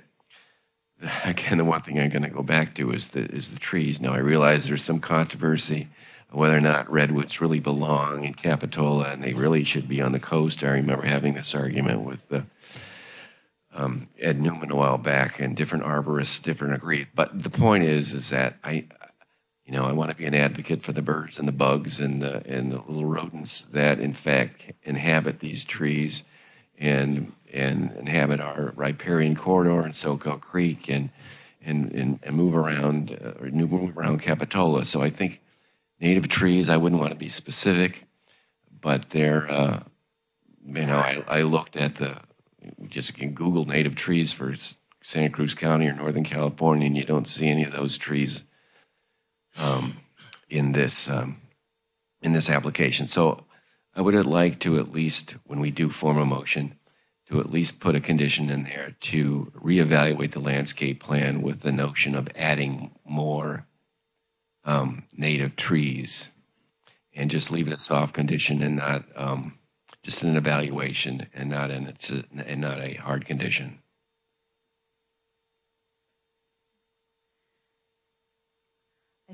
I would echo Commissioner Westman's comments. I think it's a really well put together package. I think it's a well appropriated development. Having the massing towards the rear and the approachability from the front is, I think, really well thought out. Courtyards, the quality of life that people will experience by living there, I think has been considered and implemented really, really well. The presentation was beautiful as well. So, does anybody I just have two questions before if we. Go ahead, yeah. I guess just for some of the community members that are here, I know in the 4401, was that the address? The one at Capitola Avenue? Yes, 4401 Capitola Road. Capitola, sorry. So, came up again at that time, parking came up as an issue. And I know it was, very much emphasized on what an impact that was going to be in the community. And I think the comment was taken back, or it was going to be shifted to council to look at potential, what the parking impacts are in neighborhoods like this. And, at the same time, we heard from a community member tonight, and we heard from many from that project about permit parking stuff. Maybe tonight's not the night to talk about that or what the process is, but if you could, in the future, update us on where that is with council looking at that sort of thing, because those are impacts to the neighborhood that we don't really, as planning commissioners, I think, get to address, but they're addressed at a different level. And so that'd be one thing. And then just overall, maybe it might be good for the community members that are here tonight to understand what the process is with us, and how what planning commissioners, how if we vote on a project like this tonight, what other steps or actions can be taken after this time, if there's an appeal process or whatever, just so everybody understands what a process like that would look like. Sure. First question I can give a little bit of insight on. So after the previous affordable housing development was approved at 4401 Capitola Road, many conversations have occurred with our public works director on the need to list those avenues for capital improvement projects in the future, to really think about redesigning those streets and the possibility of adding more parking spaces, whether it be diagonal. So that is definitely on her radar. And every year you update your capital improvement plan. It's a 5-year plan. So I'll bring this up as well as at this location.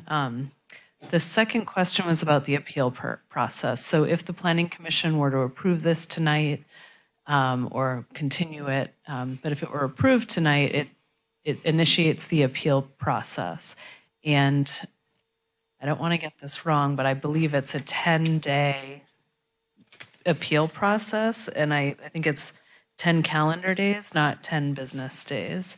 And if the 10th day were to fall on a Sunday, it would be extended to Monday. Or if Monday was a holiday, it would be extended to the Tuesday when City Hall is open. So it's a 10-day appeal process. And that would have to be submitted to our city clerk.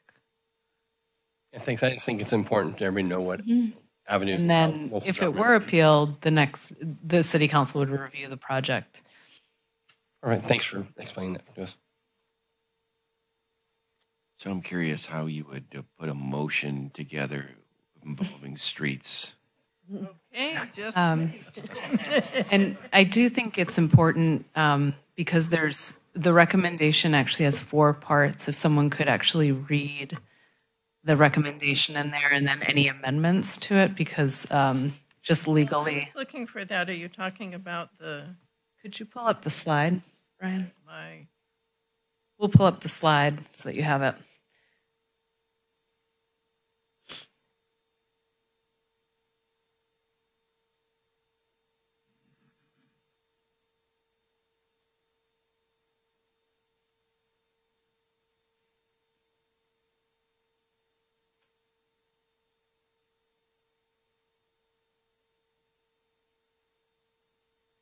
Okay.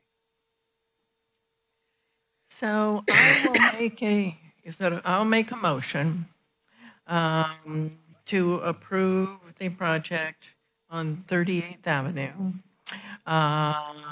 with the finding that the project is exempt from the California Environmental Quality Act pursuant to CEQA guidelines section 15332 as an infill development.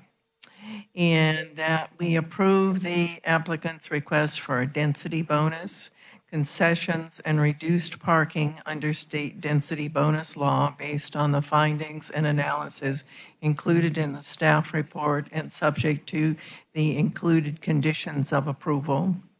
approve the design permit pursuant to the findings and analysis included in the staff report and subject to the included conditions of approval, and approve the coastal development permit pursuant to the findings and analysis included in the staff report and subject to the included conditions of approval that are in the staff report, and with the added conditions that the applicant investigate whether or not it's feasible to put in a concrete wall between this project and the mobile home park, and see if that could be fitted into their project, and also investigate the landscaping plan to see if it's possible to include more native trees in that site, and that the staff be directed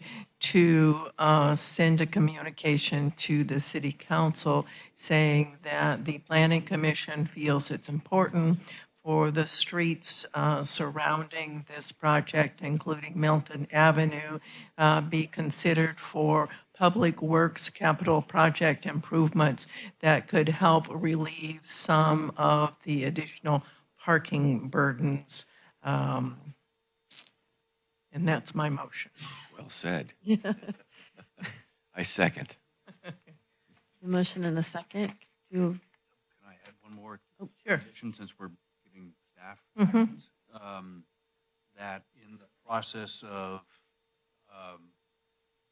affordable housing applications, that the applicant be advised to engage the public more in their design process. I don't know exactly how to word that, but more Jade Street Park or Jade Community Center meetings would be nice. Right. I don't think that applies to this particular application. I think maybe at the end of our meeting, when we give commission comments, we could direct staff to do that at that point. As the maker of the motion, that's my feeling. I agree. I don't accept that friendly amendment. That's fine. On the table. Okay. So I think we have a motion and a second. Commissioner Esty. Commissioner Jensen. Aye. Commissioner Westman. Aye. Commissioner Welk. Aye. And Chair Christensen. Aye. And it's approved. Okay, thank you very much. Moving on to item 6B is 2175 41st Avenue, Suite A. It's for a conditional use permit and a master sign program to transfer the location of the existing retail cannabis establishment, The Hook, from the current 4170 Gross Road location to 2175 41st Avenue, Suite A.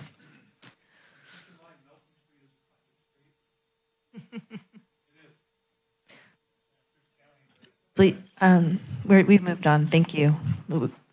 Public.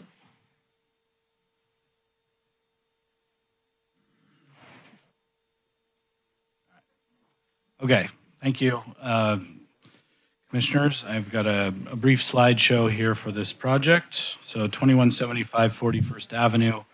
I've got this brick, I guess you could call it a horseshoe-shaped building dating to 1962. Traditionally had 3 tenant units framed up by the 3 arches. And in 2002, there was a tenant improvement to have a new unit within there. And so there has never been a tenant in this unit. And so the proposed tenant to relocate is The Hook, which is located 521 feet away on Gross Road. The Hook is a retail cannabis business. Ryan, 1 second. I apologize. Could you guys please take the conversation outside? Thank you. Thank you. Bye. Sorry. Apologies for interrupting. So they have an existing retail cannabis license, and so this is to relocate. The code requires that they have a new CUP issued and a referral from the police chief and then they have to have the state update their location with their licensing. Just in review of the application, planning did meet with the police, and they did not raise any issues with this relocation. In fact, their feedback was that this location is a little bit simpler to patrol, just being out on a more primary thoroughfare. So I did mention that this was created in 2022. It's 923 square feet interior. The existing signage on the building dates back to the 1960s in its original motif. The center unit has a newer sign, but the two flank, the liquor sign and the laundry sign are dating from the 1960s. So those signs center on the three arches and horizontally and then vertically below the parapet and above the arch. That existing signage, just by the code standards of the Regional Commercial Code and sign allowances, far exceed what is in the current standard as a 50-foot square foot cap. And then the existing signage, with my final bullet here, I'm just trying to make a note that the linear footage of this building is about 260 feet and the existing signage is 166. So relative to the scale, the signage doesn't really look out of place, but relative to the cap, it's far exceeding. So the solution that we worked with the applicant on was to present a master sign program. Properties with 4 or more tenant units are eligible to do a master sign program. And it's typically about creating a theme or some overall offset or to the property. In this case, we looked at what would another wall sign look like, and it would really disrupt the symmetry. And so we focused on this applicant having a window sign and being the only tenant to have a monument sign. And what you found in the packet updated on Tuesday, the applicant has made another revision, which is on the desk in front of you. So I'm going to go over a little bit of that now. And the linear footage of the tenant space is 27 feet. And so they've centered their two signs on maintaining that maximum. They're proposing now tonight a modification to the size. And that would be to the monument sign. It's a circular sign, and it has a tree that sticks out a little bit from the edge. So they draw a box of 5 feet by 5 feet around that, which is a little bit smaller than what you saw on Tuesday. They're looking to center this in the landscape island that's in the photo on the lower right. And they're also looking to have it 5 feet behind and have a total height measured from the sidewalk, maximum of 8 feet. So we don't measure where it's actually sitting. We measure from the lowest surface nearby, which is the sidewalk. And that matches what the code would require at this location, but it would be built into the master sign program if the commission so approves it as presented. For the window sign, what you saw on Tuesday was to have a 9 square foot sign, but with rounding out or reducing the size to fit in a square of the monument, they're only left with 2 square feet, so they'd reduce that sign size as well to 2 square feet. And then they're proposing 10 to 12. These are bunch grass plants to add some green life to the planter that's at the front. And I've pulled a picture. This is a drought-tolerant type of bunch grass that they're presenting this evening. And this was our master sign program that was presented in the staff report. And so we would, if the commission is amenable to the applicant's modifications, we would update this to reflect those. And the last item I want to discuss is, so during the review, staff did an inspection of the property with the building official to look at egress. And there is potentially a need to address the means of egress. Right now, there's only one door operating that goes into the building from the storefront. plans of record show that there was an internal communicating door to the salon unit that's been walled off by the salon tenant. So there was a condition that we had in the packet, which is the top one here. The business owner shall apply for a building permit to install or relocate the existing secondary means of egress prior to opening for business. Since the time that staff went out and did the inspection, we've been communicating with the applicant and their architect. They would like us to change the language to the tenant space, egress, and access will be evaluated by the building official to determine if or what modifications are necessary. And really, this is just we may end up in the same place with the same solution, but it's just to say they may not need to create a whole other door. It may end up being a double door.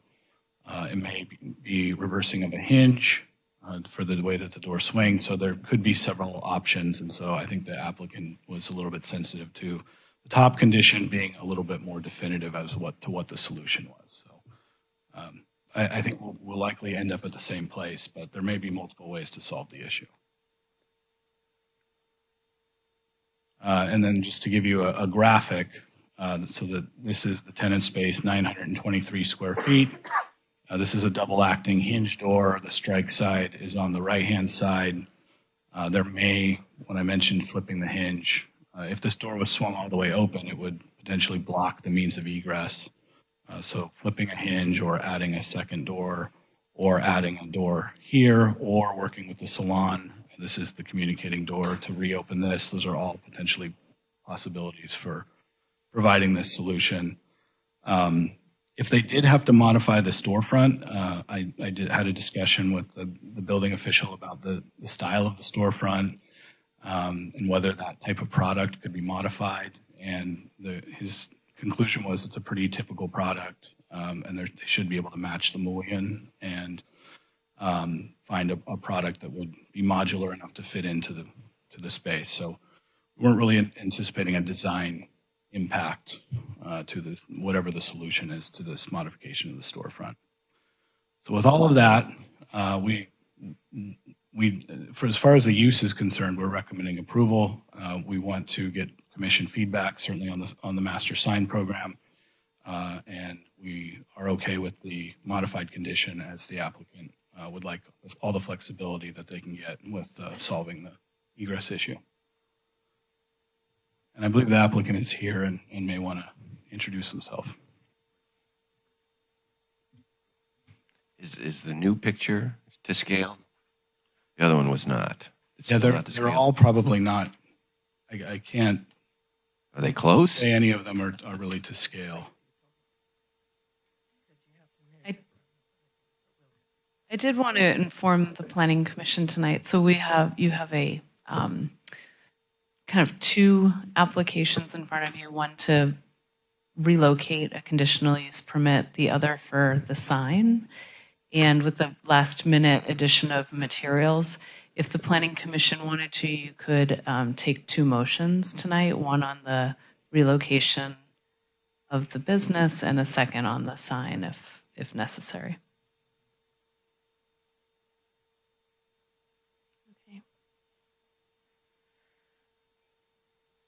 Any other? Oh, thank you. Was there any feedback from the community regarding issues with the relocation that we heard? We had no public comment. Thank you. Hello, my name is Kyle Jerkino. I'm one of the founders and co-owners of the Hook Outlet. I'd first like to say I'm greatly appreciative to be able to be standing before you and say that we've been able to be in business in the city of Capitola since 2020. It's been a great privilege, and we look forward to the opportunity to move locations to a more visible and hopefully successful location that will have less opportunity for crime as well. I also would like to thank not only the police department in Capitola, but also city staff for the work that you guys have done, and Brian, to get us to this point. I appreciate your recommendations for approval, and would be happy to answer any questions that you guys may have. Thank you. Do we have any questions for the applicant? I have some comments for later when we have our discussion. Okay. Thank you very much. Are we following the other one? the Now we'll other? go to public hearing. Okay, thank you. I was trying to reference his list and then okay, anyway. So opening up for public hearing, do we have anybody on Zoom? Do we have any public comment? So we don't currently accept Zoom public comments. Oh, thank you. We do have participants on Zoom, but no public comments. Okay, thank you. So hearing none, we're going to close the public hearing and bring it to deliberation. So I would like to start. I'd first like to say I have absolutely no difficulty with the use and the use permit for them to move to this application on 41st Avenue. I do have strong concerns about their sign application. And my concerns start with the fact that, we're reviewing this under the master sign permit. And if you go back and you read what the master sign permit is, there is to create a, common theme among the signs that are going to be in a particular shopping center and set up criteria so that when those businesses change, staff can approve the new signs without it coming back to the Planning Commission.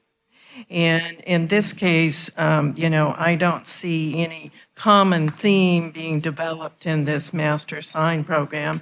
And in fact, I see the sign that's being proposed being in violation of our ordinance for monument signs that they can only be 8 feet tall, because when you look at, and that's measured from the sidewalk, when you look at, a 5-foot sign, and now I think they're proposing it to be 18 inches off, and then it's going up in the planner, which I will confess I did not go. I went out and looked at, but didn't measure because I didn't have it.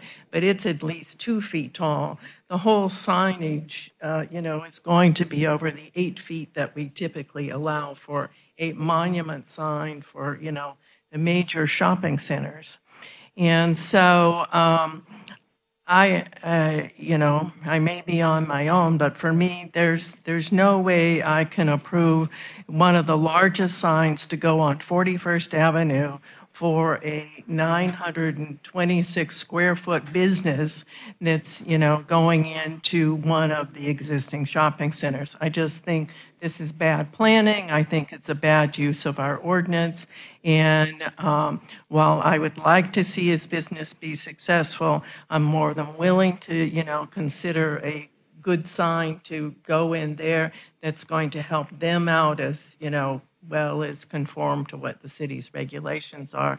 I don't think we have it. We're supposed to have a landscape plan for this area where the sign is going in. The ordinance requires that. And so I don't think with the information I got tonight and what's going on with the sign that I would be prepared to approve the sign tonight. But I don't think that should impact them going forward with their use permit, and they have work to do on the building itself. And I would like to see staff be given the opportunity to, work with the applicant and come back with an appropriate sign packet for us to consider.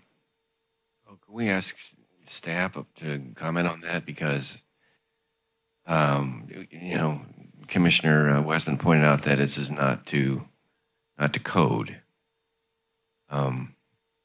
Do you defer or have a difference with that? The numbers, if you add 5 feet and you add the 18 inches and then you add the height of the thing, it's over 8 feet tall. So the planter is 2 feet tall, and it really would depend on the post height. So I think as represented in the graphic, it looks like the post might be a couple of feet tall, and then if you had a 5-foot tall sign on top of that. In the new thing we got, he said 18 inches. Okay. It was 24, and they lowered it to 18. So if it was 12, then it would be compliant. 2 feet plus 5 plus a foot. Right. I don't think that, well, first of all, I'm not certain that it's compliant under the master, if this is the appropriate use of a master sign program, because what's the theme of the project? what's the theme for the other signs? I mean, we don't have any of that information. So I would just like a little more time for staff to be able to work with the applicant and come up with a plan. I'm not sure what, so let me just pull the string on that. I'm not sure what more they would do. So, I mean, are you suggesting that it's not in the theme? There should be some brick monument thing because it's a brick building, I'm not or saying it should be a brick monument thing. For me, I think if we're going to put up what's going to be one of the largest signs on 41st Avenue, okay, that we need to make certain that this sign conforms to our regulations, that we have complete and accurate information to make our decision on. The ordinance talks about, that master sign plan being written out, that there be an actual landscaping plan for where this sign's going to go. We don't have any of that. well, I think we do. Isn't this? Did you go out and look at that planter today, or? I went to the site, but I didn't spend much time on the planter. No, but Well, it's basically just filled with weeds. so now they've come up with these bunch grasses as their landscape plan. Yeah, and for me, that's not an adequate landscape plan. Maybe for you, but not for me. Okay, so your concerns are the height and a better landscape My concern plan. is the height and size of the sign, the landscape plan, and how they're going to integrate this into the theme with the other signs that are going to go on the building when new signs are going to go up there. So I don't understand that part either. So he already talked about there's 3 existing signs for the additional, supposedly originally 3 businesses. So if there's going to be a 4th business, if they're going to have any signage, they're either going to have to disrupt that theme or come up with something like this, which is a monument sign. Right. So that's the theme. This one isn't acceptable to me. I'm certain it is to you. But No, I'm just trying to understand what your issues are. Okay. My comment, I'd like to echo what I heard from Commissioner Westman, just regarding having a plan, I guess, more to scale, laid out. You don't even see the whole entire landscape area and have that laid out. And I also have just concerns with just the timing of it coming in right before. I did go out to the site and look at it, and then we get an updated thing. It's just timing. So I like to see it more in depth and looking at the condition of it. Is there landscape irrigation there? Not that we can impose on that, but how's that going to be maintained? And then my only concern would be with a sign like this, looking at that, just a condition I would also want to look at and make sure that there wasn't going to be any landscape lighting put in that just accidentally points up at the sign and there's a lit up sign at the same time. So those are my comments around the sign. I don't have a problem with the relocation, and I would be in favor of that for discussion. Yeah, I guess I'm a little confused on that. So can we do the relocation separate from the sign thing? Yes, we can take 2 separate motions tonight. Does the egress thing come in? The sign thing or the relocation? All right, so can I make a motion that we approve the application for relocation to this area, and then with the condition that they work with the building department on a proper egress situation, proper egress design. I'll second that. First and a second on the first part of the change of use, right? Can we finalize that one before moving? Okay. So the motion, just for the record, is to approve the relocation and direct staff to work with the project applicant on the signage. On the ingress and egress. We're going to take 2 separate motions. Right. One on the relocation of the conditional use permit, the second on the sign. Okay, so Commissioner Esty? Aye. Commissioner Jensen? Aye. Commissioner Westman? Aye. Commissioner Wilk? Aye. And Chair Christensen? Aye. Okay, so for the second part, the signage, do you have anything? So I make a motion that we continue the signage application to our next meeting, to give the applicant time to work with the staff and come back with a monument sign and plans that are to scale, include the landscaping requirement, and show the actual size and how the sign, where the sign's going to be located. Actual plans. Actual plans. So that would be More discussion on that.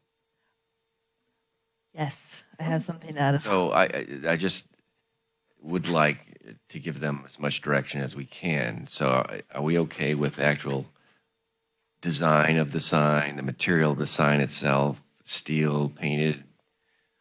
Is that going to come back as something we're going to have a debate on, or are the issues just give us more information on the landscape plan and the things we just discussed? Well, I can't tell you how I'm going to vote on it because that's not legal. I will say that, you know, I'm not opposed to having a metal sign. I'm not opposed to, you know, having something similar to what we've seen. I want to see it in its whole context. Is there, I'll second. I was, is there any way to work with the building owner to enhance the overall landscape? Just, I mean, having, yeah, go ahead, come up if you want to, but just, my overall concern is looking at this building. I've looked at it my entire life. There's zero screening, like no trees, no canopy. It's just this, I mean, I used to do laundry there when I was a teenager, and it was baked in the sun constantly, and it just has no curb appeal. And I mean, not that that's necessarily your responsibility, but it's. We agree. Okay, thank you. We have actually talked with the owner of the property and trying to do a few things when it comes to the trash enclosure and what that area is, as well as that's on the other side of that planter hedge. box. The planter box, we've brought up numerous times that we need to have some kind of landscaping done, and if that meant that I need to bring a weed eater and do it myself, but it's something that needed to happen because it looks not inviting in any way, shape, or form. Yeah. So yeah, we are 100% in agreement and trying to work with the current owner to make some changes. Yeah, I mean, I would love to be able to condition this to say that we need to introduce a certain number of trees, like to match the general cityscape along 41st Avenue. My only concern or thought with that is that box is relatively small. Yeah. The tree in there. I mean, I'm not currently studying botany, but I have a degree in botany from UC Santa Cruz, and I can tell you most of those trees probably wouldn't have the ability to get their roots sufficiently into the ground to survive. Mm. So there could be some smaller ones or more shrub or bushes that are larger than the current ones that we were proposing, but we were trying to keep the current landscaping proposal something smaller that wasn't going to block any view to the building or into the parking lot. I think more what I'm like the neighboring building, the Men's Warehouse building, just having those big broadleaf trees that create shade, screening, but not obstruction. They're not just, blocking the whole building. It's just complementing. And then maybe some flowering plants or just something besides box hedges. But I don't know exactly how to incorporate that within the condition and then how to incorporate obligate the building owner. But I think just providing direction tonight that's what you'd like it to come back with. If we're continuing the application, you don't have to place conditions. Okay. Yeah. Then Because we have a motion. And Okay. a second. move on. All right. We do roll call vote. Commissioner Esty? Commissioner Judson? Aye. Commissioner Westman? Aye. Commissioner Wilk? Aye. And Chair Christensen? Aye. Okay, thank you.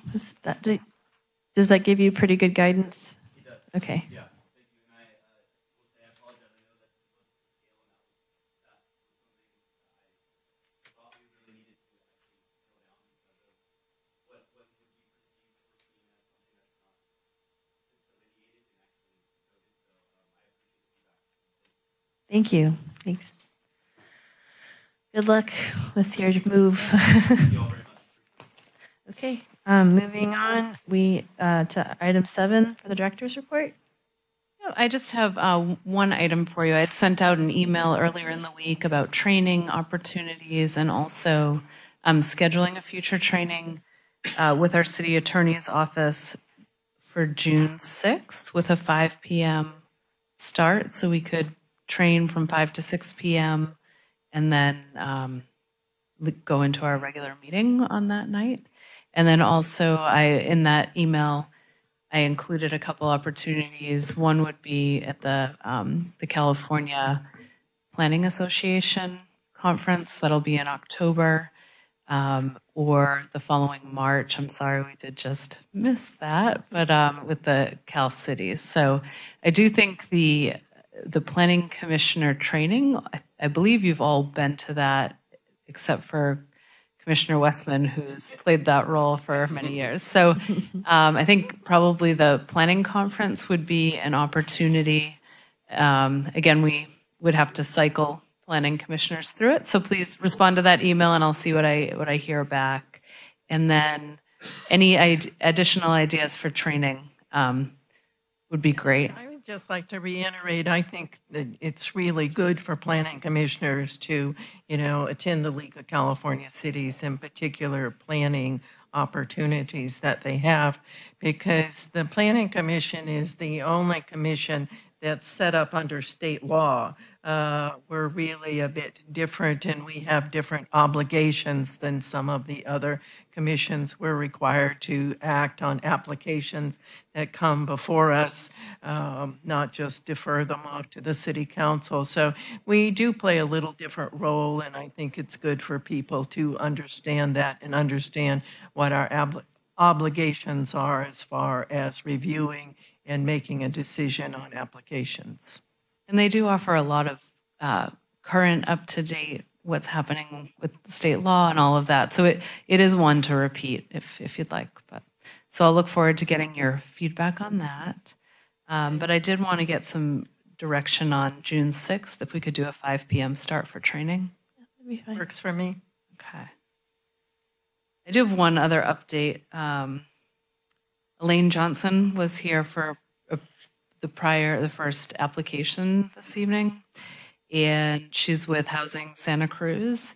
And as part of our housing element update, we've committed to provide just doing more outreach. And she and the city of Capitola are going to co-host an event about how affordable housing projects are financed.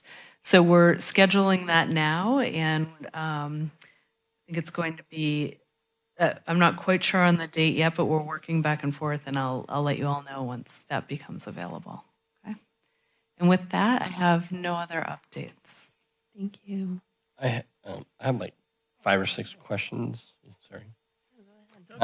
One thing, can we just talk about the process of like the timeline for people like turning in some, like not submittals, but like updating things? Like it's a little like, I look at the reports, and you look at the whole packet on a Friday, and then there's all these updates that come in. Is there a timeline, or is that just a process that the city allows to go through and like having a sign come in, or is it like a hard dead date that we say that's a stopping period?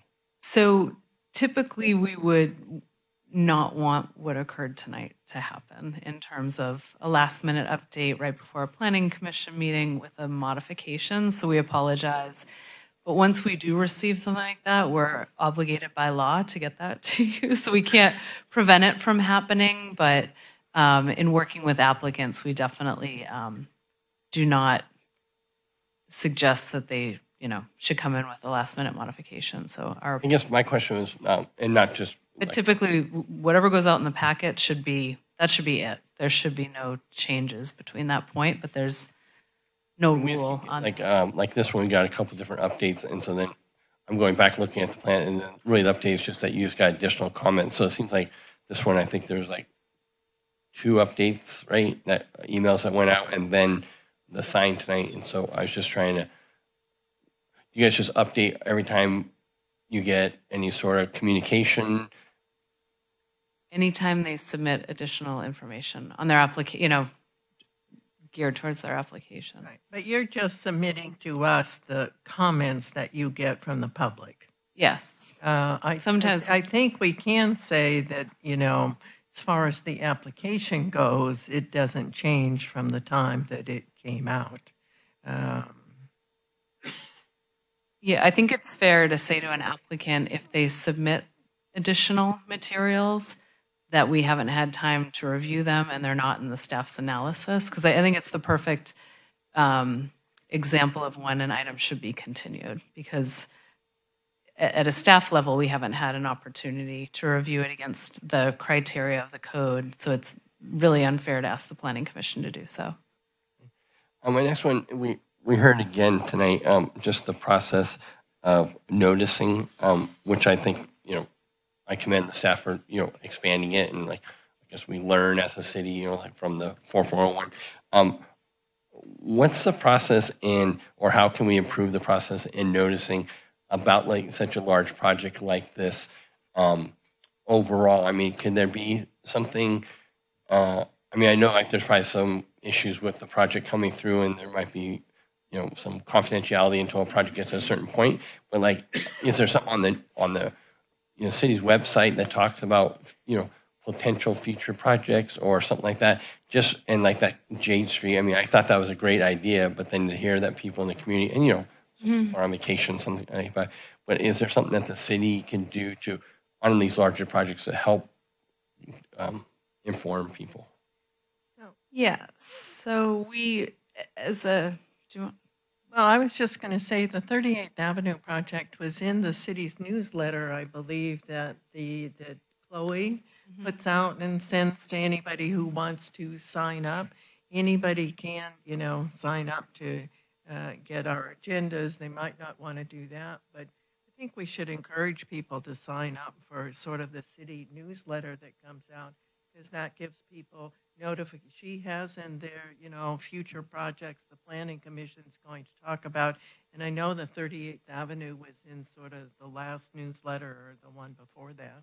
That is one thing that I did talk to Chloe about last week, and that we will be implementing is what are the future projects on the Planning Commission agendas. Right. But you got to be a little bit sympathetic to John and Keith. They got a 3-story thing going up right next to them, and they didn't even know anything about it. So I agree, and I agree with your point. I think that, for bigger projects, I think the law requires a 300-foot notice.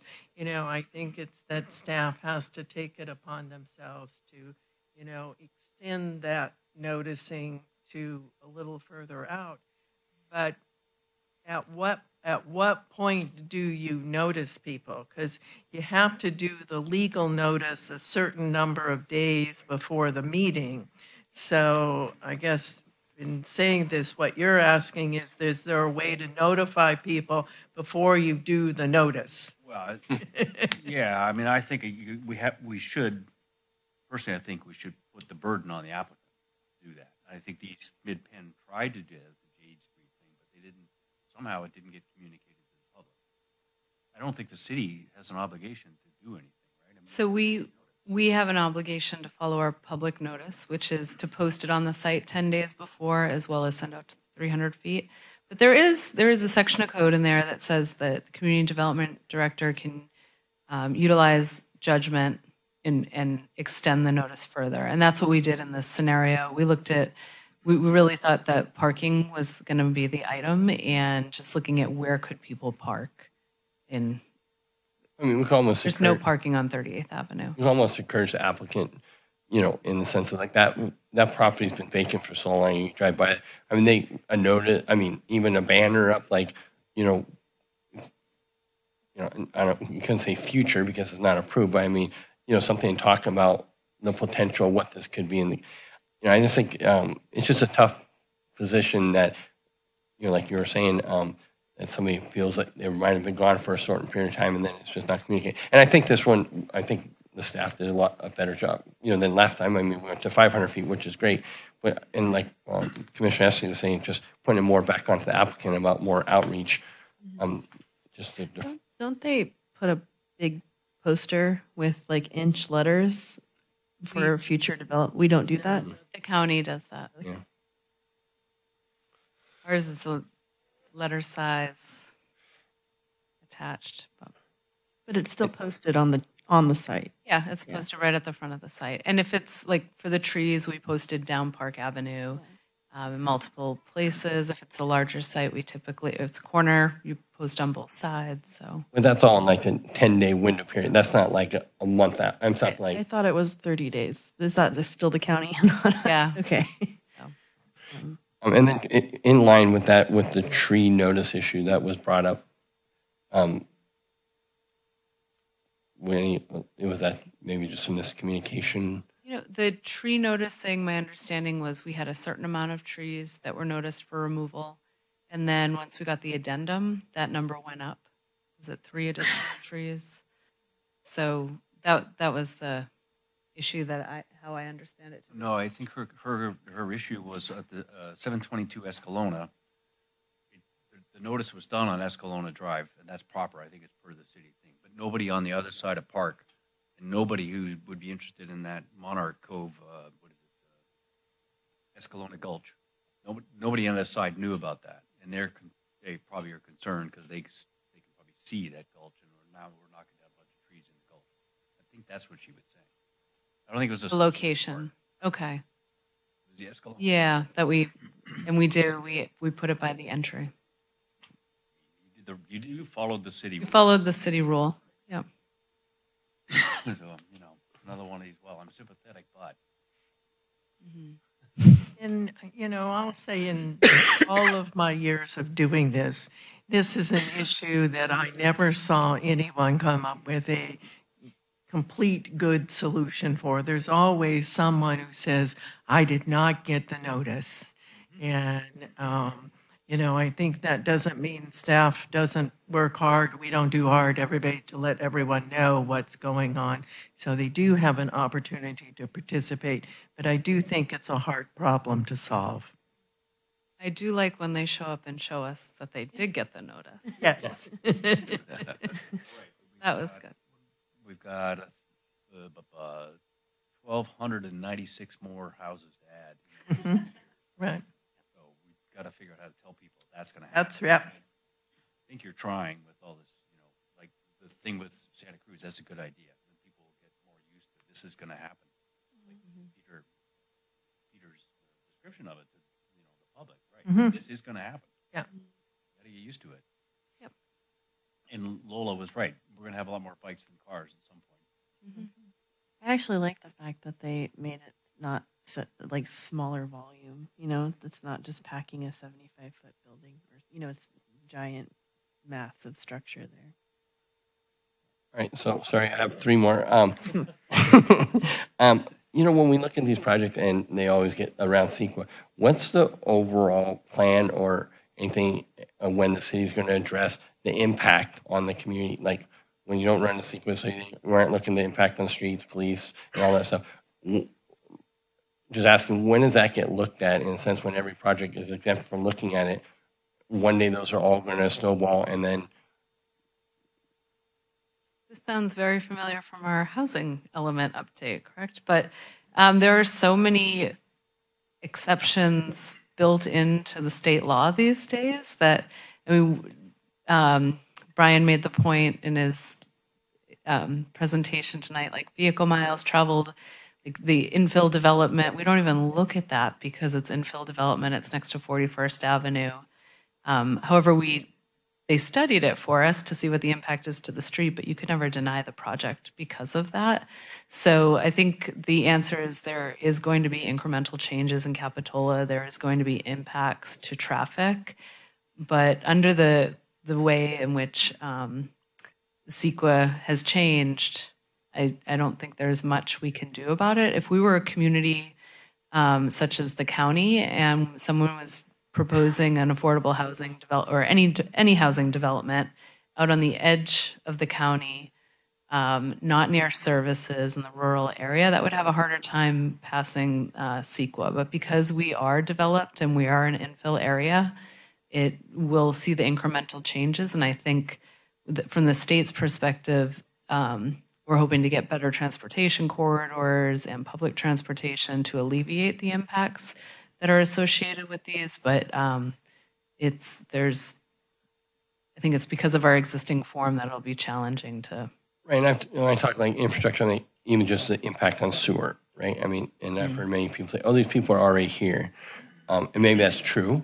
And there are 5 people in a bedroom, and now you're spreading them out, a person in each room, and so there's not a sewer impact. But just infrastructure, I know we're not going to resolve it tonight. I just want to keep bringing it up. That I mean, anyone I know like the city council just looked at budgeting. You start adding more people, you need more police response, and sewer impact, which I know the city is not responsible for sewer, but I mean, I think one day it's all going to snowball into a huge impact, and then everybody's going to say, well, there's no money for that, and it's going to say, well, so we're not going to resolve. I just wanted to make that comment. The next thing is there how are we doing with permits? Like overall, is like just looking at the city from a permit, like do you see a lot of like remodels and stuff happening, and a lot of like the economic status of Capitola improving from improvements and stuff like that? And then, or do we have any new ADUs going in that you're seeing coming in? I'm gonna let Senior Planner Freilich respond to this one, who's more up to date with the. We have had a kind of an uptick in activity at my desk. It's a lot of use permit type of applications. Do have one new residence, doesn't have an ADU.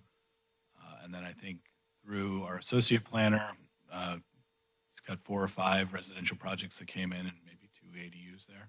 I think it's like valuable information. Like as I go around and talk to people, they're like, is the economy down? And, I talk about a lot of things like from over the hill standpoint, but like, it'd be nice to, I don't know if there's a way that gets just overall communicated to us, like, even if it's a small project, we might not see it, but if somebody's, adding on, it doesn't have to come through to us, but just knowing how the community is changing also, because all those small changes, just adding on an additional room or something like that, it's just an overall impact. I think at the city, it's just good to know how things are trending. So I don't know if there's a way to share that information, not in detail, but I mean, like maybe every once in a while in a summary or something.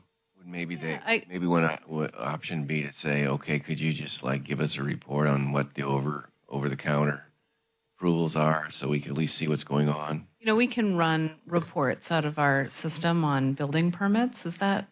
Yeah, it's just. Or I guess the question is really, I think building permits would probably be the easiest way to gauge that, because a lot of planning permits come in and sit incomplete, and then and they don't get built. But building permits, I could run reports on that monthly for you. That'd be great. And then, sorry, and I've asked this before. Any movement on having a discussion back to our group about the architectural review committee? Yes. So we're working on the updates to the code now. Ben Noble is, and I'm hoping. I estimate that it'll probably be the June meeting, because there was quite a few changes in there for updates. But I told him we have to have this all adopted by the end of the year. So he's working through the updates, and I think based on how many applications we have on certain planning commission meetings and where Ben's at in the proposal, we'll be bringing that back, but definitely by June. I just don't know where the other commissioners stand on that issue. I'm an advocate for it, but that's just myself. But just having that discussion sooner than later, because at the end of this year, there'll probably be changes on planning commission. And so I wouldn't want that to come in November, and then we're really maybe trying to work through a process. And then in December, there's changes and things move on, and there's a whole new planning commission that has to be in the middle of it or readdressing it. So that would just be, from a time standpoint, that's more of a sensitive issue to me on that one. And I know the other ones are, in the process. So. I do plan on reaching out to recent applicants that have worked in Capitola over the years to get their feedback as well. I thought that would be important for just to understand from the local architect's perspective, with no longer having the Arc and Site Committee, but the Development Design Review, get some feedback there. So that's one thing that I would like to accomplish before we take that back to Planning Commission. But the next time we do zoning code updates, will definitely be by June. So the June meeting. That's it, sorry. Thank you. That's so good. That's fine. Is there any other? Any updates on the housing element? The housing element. We're continuing to work with Merlone Geyer and continuing to update red lines.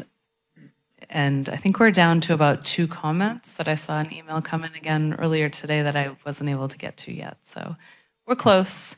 I was really hoping to have it published tomorrow, but it's not looking like that will happen because by the time Layla and I get through the suggested changes, it'll take RM time to upload it into the document itself to get published. But working away on it, and hopefully next week.